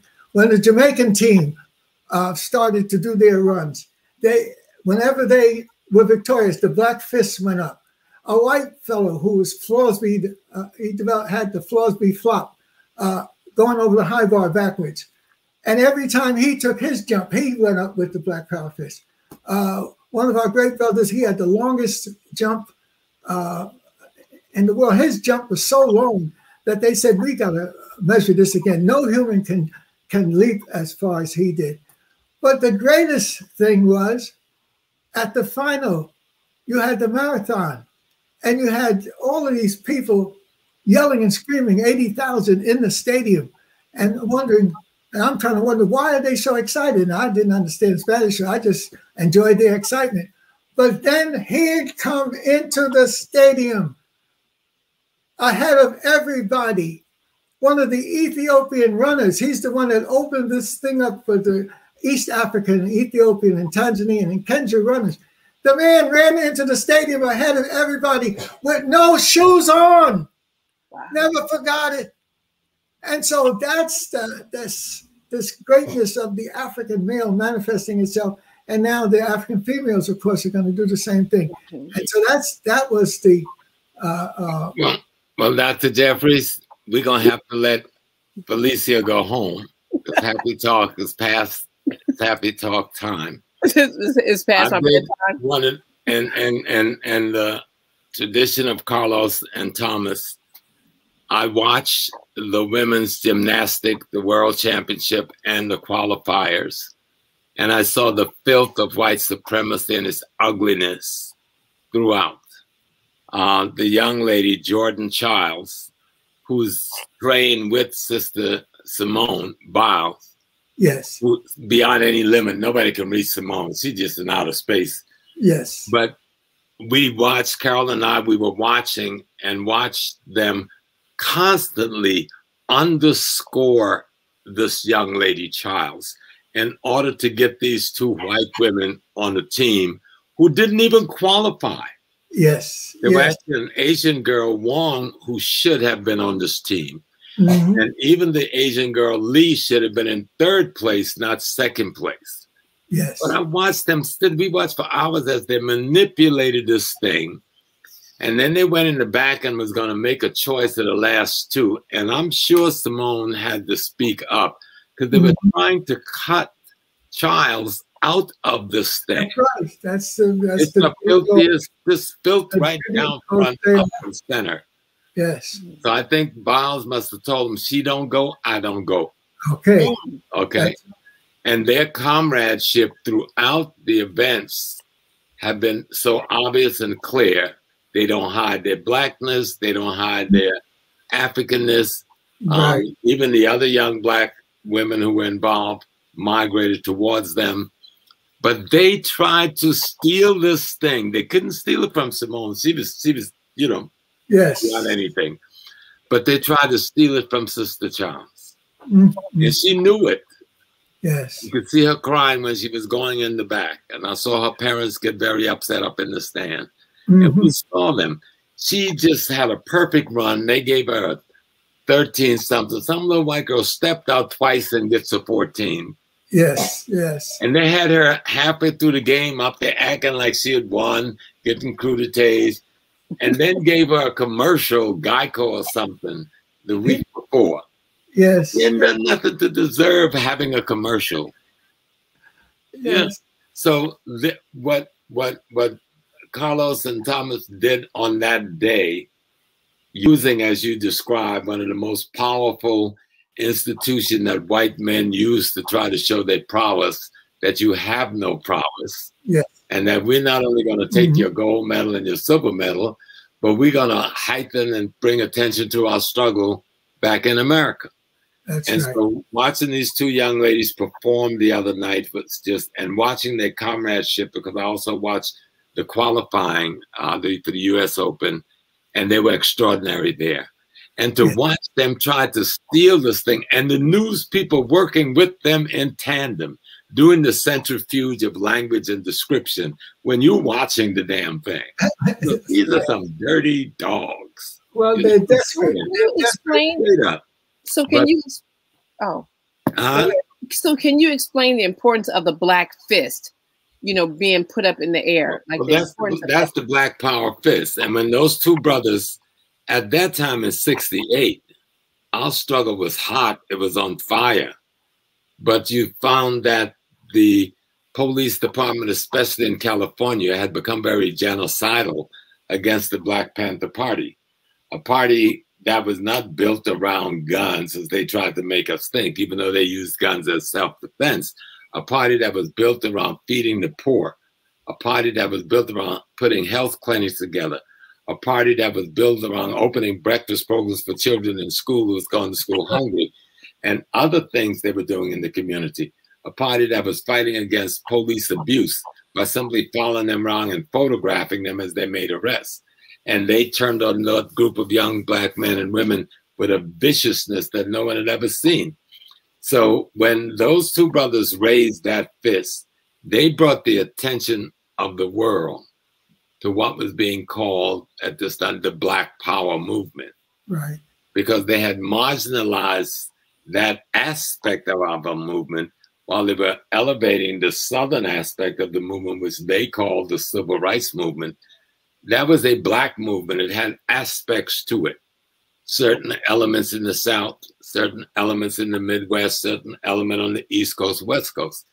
When they raised their fists in Mexico, another country, in solidarity with that movement that was known to the world as the Black Power movement, it brought us on a world stage in a way that most people won't understand. And I'll give you an example, because I was in California in '68, but I was in the extreme north.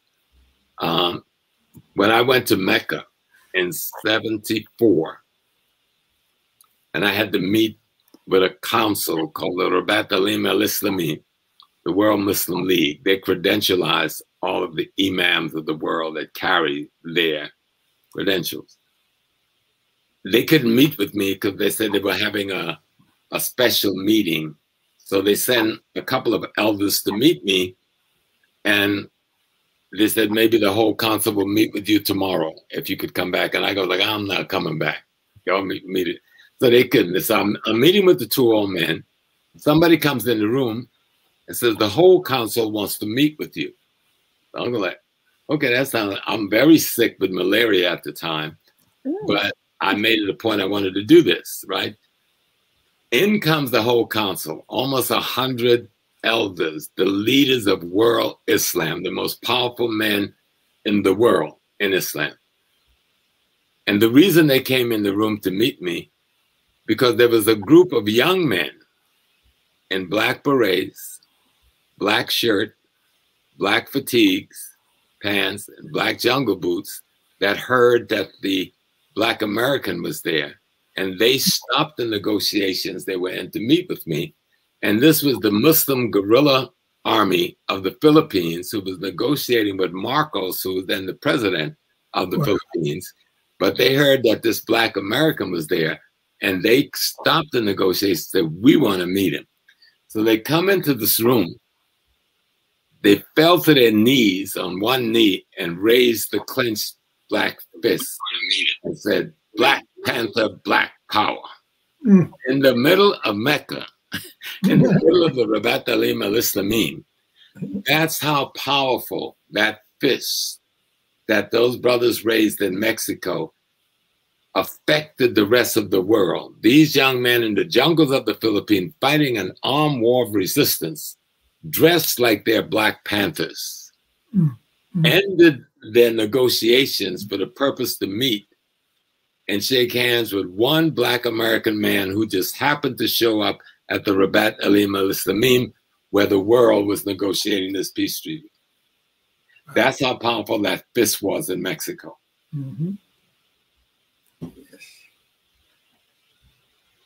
But I know you have to get some conclusion. I need to get some rest. I was doing today. My body is done. So I need to conclusion. I need to slip in the youngest of the Jeffries. He's doing his thing. That's Dr. Hassan Jeffries, honored graduate of Morehouse and on to Duke, where he was considered one of the best students. And his study was on the struggle for the vote in Lowndes County. And that involved Kwame Ture, Stokely. It involved Willie Ricks and the others. And so the struggle for the vote in Lowndes County, he was so glad that I had tried to get them all to go to school down south so they could get a taste of that south and not just this urban. So he did his PhD, and that work was the struggle for the vote in Lowndes County, which all of them said he was able to gather so much activity going on around. They were so busy doing what they had to do, but he was able to capture the whole flow, and he won a prize for that, the struggle in Lowndes County. And Willie Ricks always jumps on me and says, you know better. Stokely did not, he wasn't the one that raised the cry. He took it from me. But since Stokely was the most articulate of all of them, Stokely carried it worldwide. Well, thank you, gentlemen. No, let's get back to what your question was. What was that question? That's how we'll wrap it up. I think you answered the question very well. The notion you always summarize what you've done. Yes. Okay, we invented that in ancient Kemet. You must have a summary. You must have a summary. Well, the summary is clear. Just to say to them, through the Dr. Jeffries talking about the Santahini. He talked about Bafo Kutu. He talked about Nana Sapang. He talked about Camaralai. We talked about Thomas and Carlos. We talked about other great names. Those are the models that if anybody's to make the statement, what is it called? And high valued man, high value black man. Yes. If they're not modeled after the likes of the people we've been discussing, then they're not talking about value. Mm. And then right near your head, as you have this beautiful, gorgeous look with all those books and stuff behind you. Oh, that's Congo. That's my what father. I've been working on. But one of them is, you see a little bug spray, and that's a little bug. Yes, but no, put to the bug spray right next to it. Okay, then move that out. But that is the book of books. That's by a black man from Mississippi who survived the miseducation of black folk in Mississippi, and then he came out of Mississippi and made it to Atlanta, and he survived the Negro Achievement Education of Atlanta, and then he made it up to New York, and he survived the Jesuit miseducation given in the Catholic schools, and he was able to produce one of the most dynamite books. It's the book that needs to be modeled as a blueprint for Black power. We need a blueprint for women power, blueprint for, yes. And so he was one of our greatest. Unfortunately, James, he was at Hofstra, and he was at the Latin College in the City University, Hostos. And I would have given him a tenured seat at City, but you can't move across lines. You have to go horizontal. So we could have helped him with his great work if he was with our family. But he put a team around him, and Tababu and the rest of them. Let me smack King Simon for a minute. Put it back up there again, his little statement. Black power without spiritual power and green power is no power. Well, if you got black power as black power, then you got spiritual power. And what black power is about is seizing green power. See, black power don't have to be broken down. Black power is all inclusive.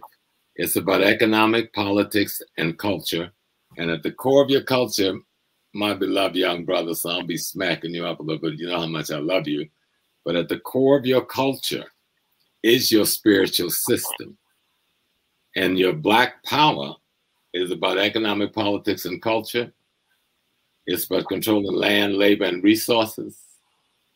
It's about being in charge of making the African world the world we want to see. That's what he meant by black power. And when you read the document, it's very clear.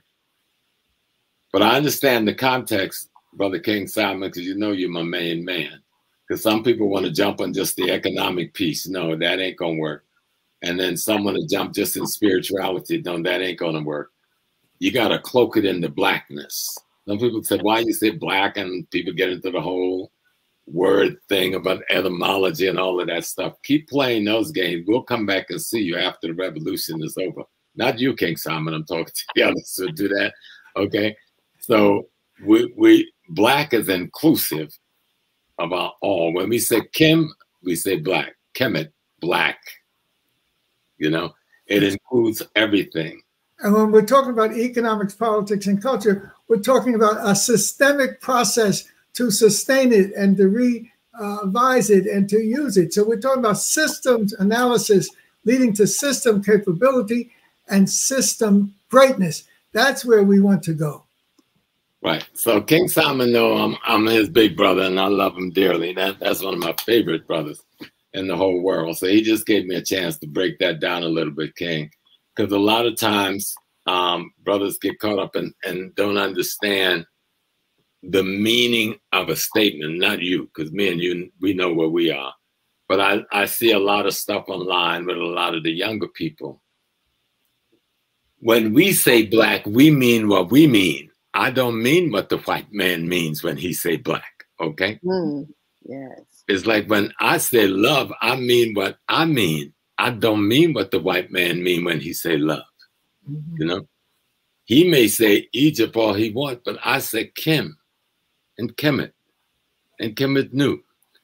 I mean what I mean. And we have to stop letting his meaning of words be the dominant element in what we're trying to say. Because we are the world. We are the universe. He's just a mutated thing within our sphere. It came into being, it will go out of being, and we will still be here. It's like this virus. It comes, it'll go. It is like a virus. It has done all the things to the world that a virus does. It will go.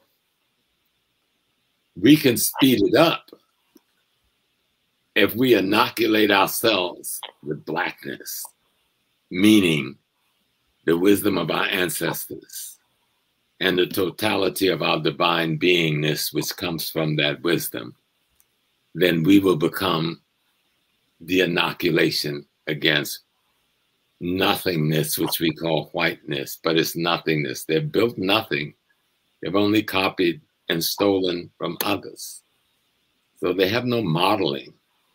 So when we talk about this extraordinary man, there's no models there. I can't have a bunch of murderers and thieves and rapists to be my modeling. Okay? Yeah. Let's be clear. And in the making of men, you have to have women. And as I say goodbye to our family, I'm holding up the homegoing ceremony of Queen Mother Dorothy. She was a leader in Cobra, and they just had a wonderful conference on the internet. And she went to South Africa, went to Africa and got ill, but she was as dynamite an individual helping Black men make their way through the world as possible.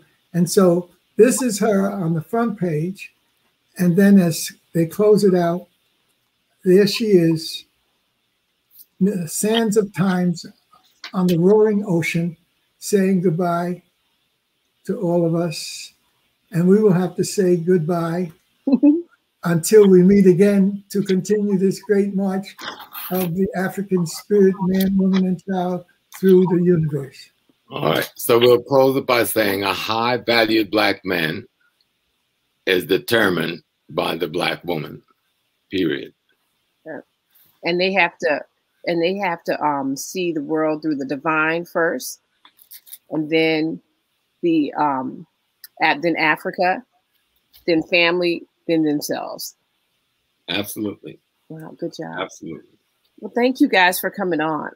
This was great. I'm gonna have to actually look at this one back, because when I'm sitting here, it's like I'm hearing what you're saying, but I need to sit with this one for a minute. You guys gave out so much good stuff and so many stories I haven't heard before. So I'm always that's what's up. Thank you guys for coming on. Peace and blessings to you and to Dr. Jeffries and Sister J. Yes, and to the family, and for you to feel comfortable back there with all my stuff in there. I say, hallelujah. Listen, it's hot up in here, Dr. J. This is like Africa. You have Africa right here in Jersey, in this room. All right, now. Thank you. Thank you. Peace and blessings. Power to our people. Peace and blessings. Okay, fam. This was exciting. I know you guys are going to have to look at this one again. Remember, just a couple of few announcements for those that joined late. I want to also give a special shout out to King Simon and Asar Imhotep. I saw you guys in the chat, and thank you, King Simon, for being so gracious and allowing us to learn from you. So thank you. We are at the African Street Festival, the International African Street Festival, tomorrow, Saturday and Sunday. If you are in the New York area, come by the tent. We are going to be doing all types of stuff. We're going to be doing lives. We're going to be talking to people, taking pictures, selling DVDs. We got the HAPI DVD, the digital download, beautiful t-shirts. We have posters. We have some books. We have a lot of good stuff in that tent. So I'm just saying, you guys got to come by. We're going to be out there, rain or shine. We will be out there Friday, tomorrow, Saturday, and Sunday. Usually when I leave, I'm always like thinking who I'm going to say, like how I'm going to say goodbye. And I always just love Professor James Small when he just says peace and blessings. So peace and blessings, Black family. I don't know what we can talk about in this nation without talking about white superiority. Honestly, who defines the meaning of God also defines the relationship between economy and God. African Americans spent $1.3 trillion last year, making us the 16th wealthiest nation in the world. Why have we not turned those riches into wealth to develop our community?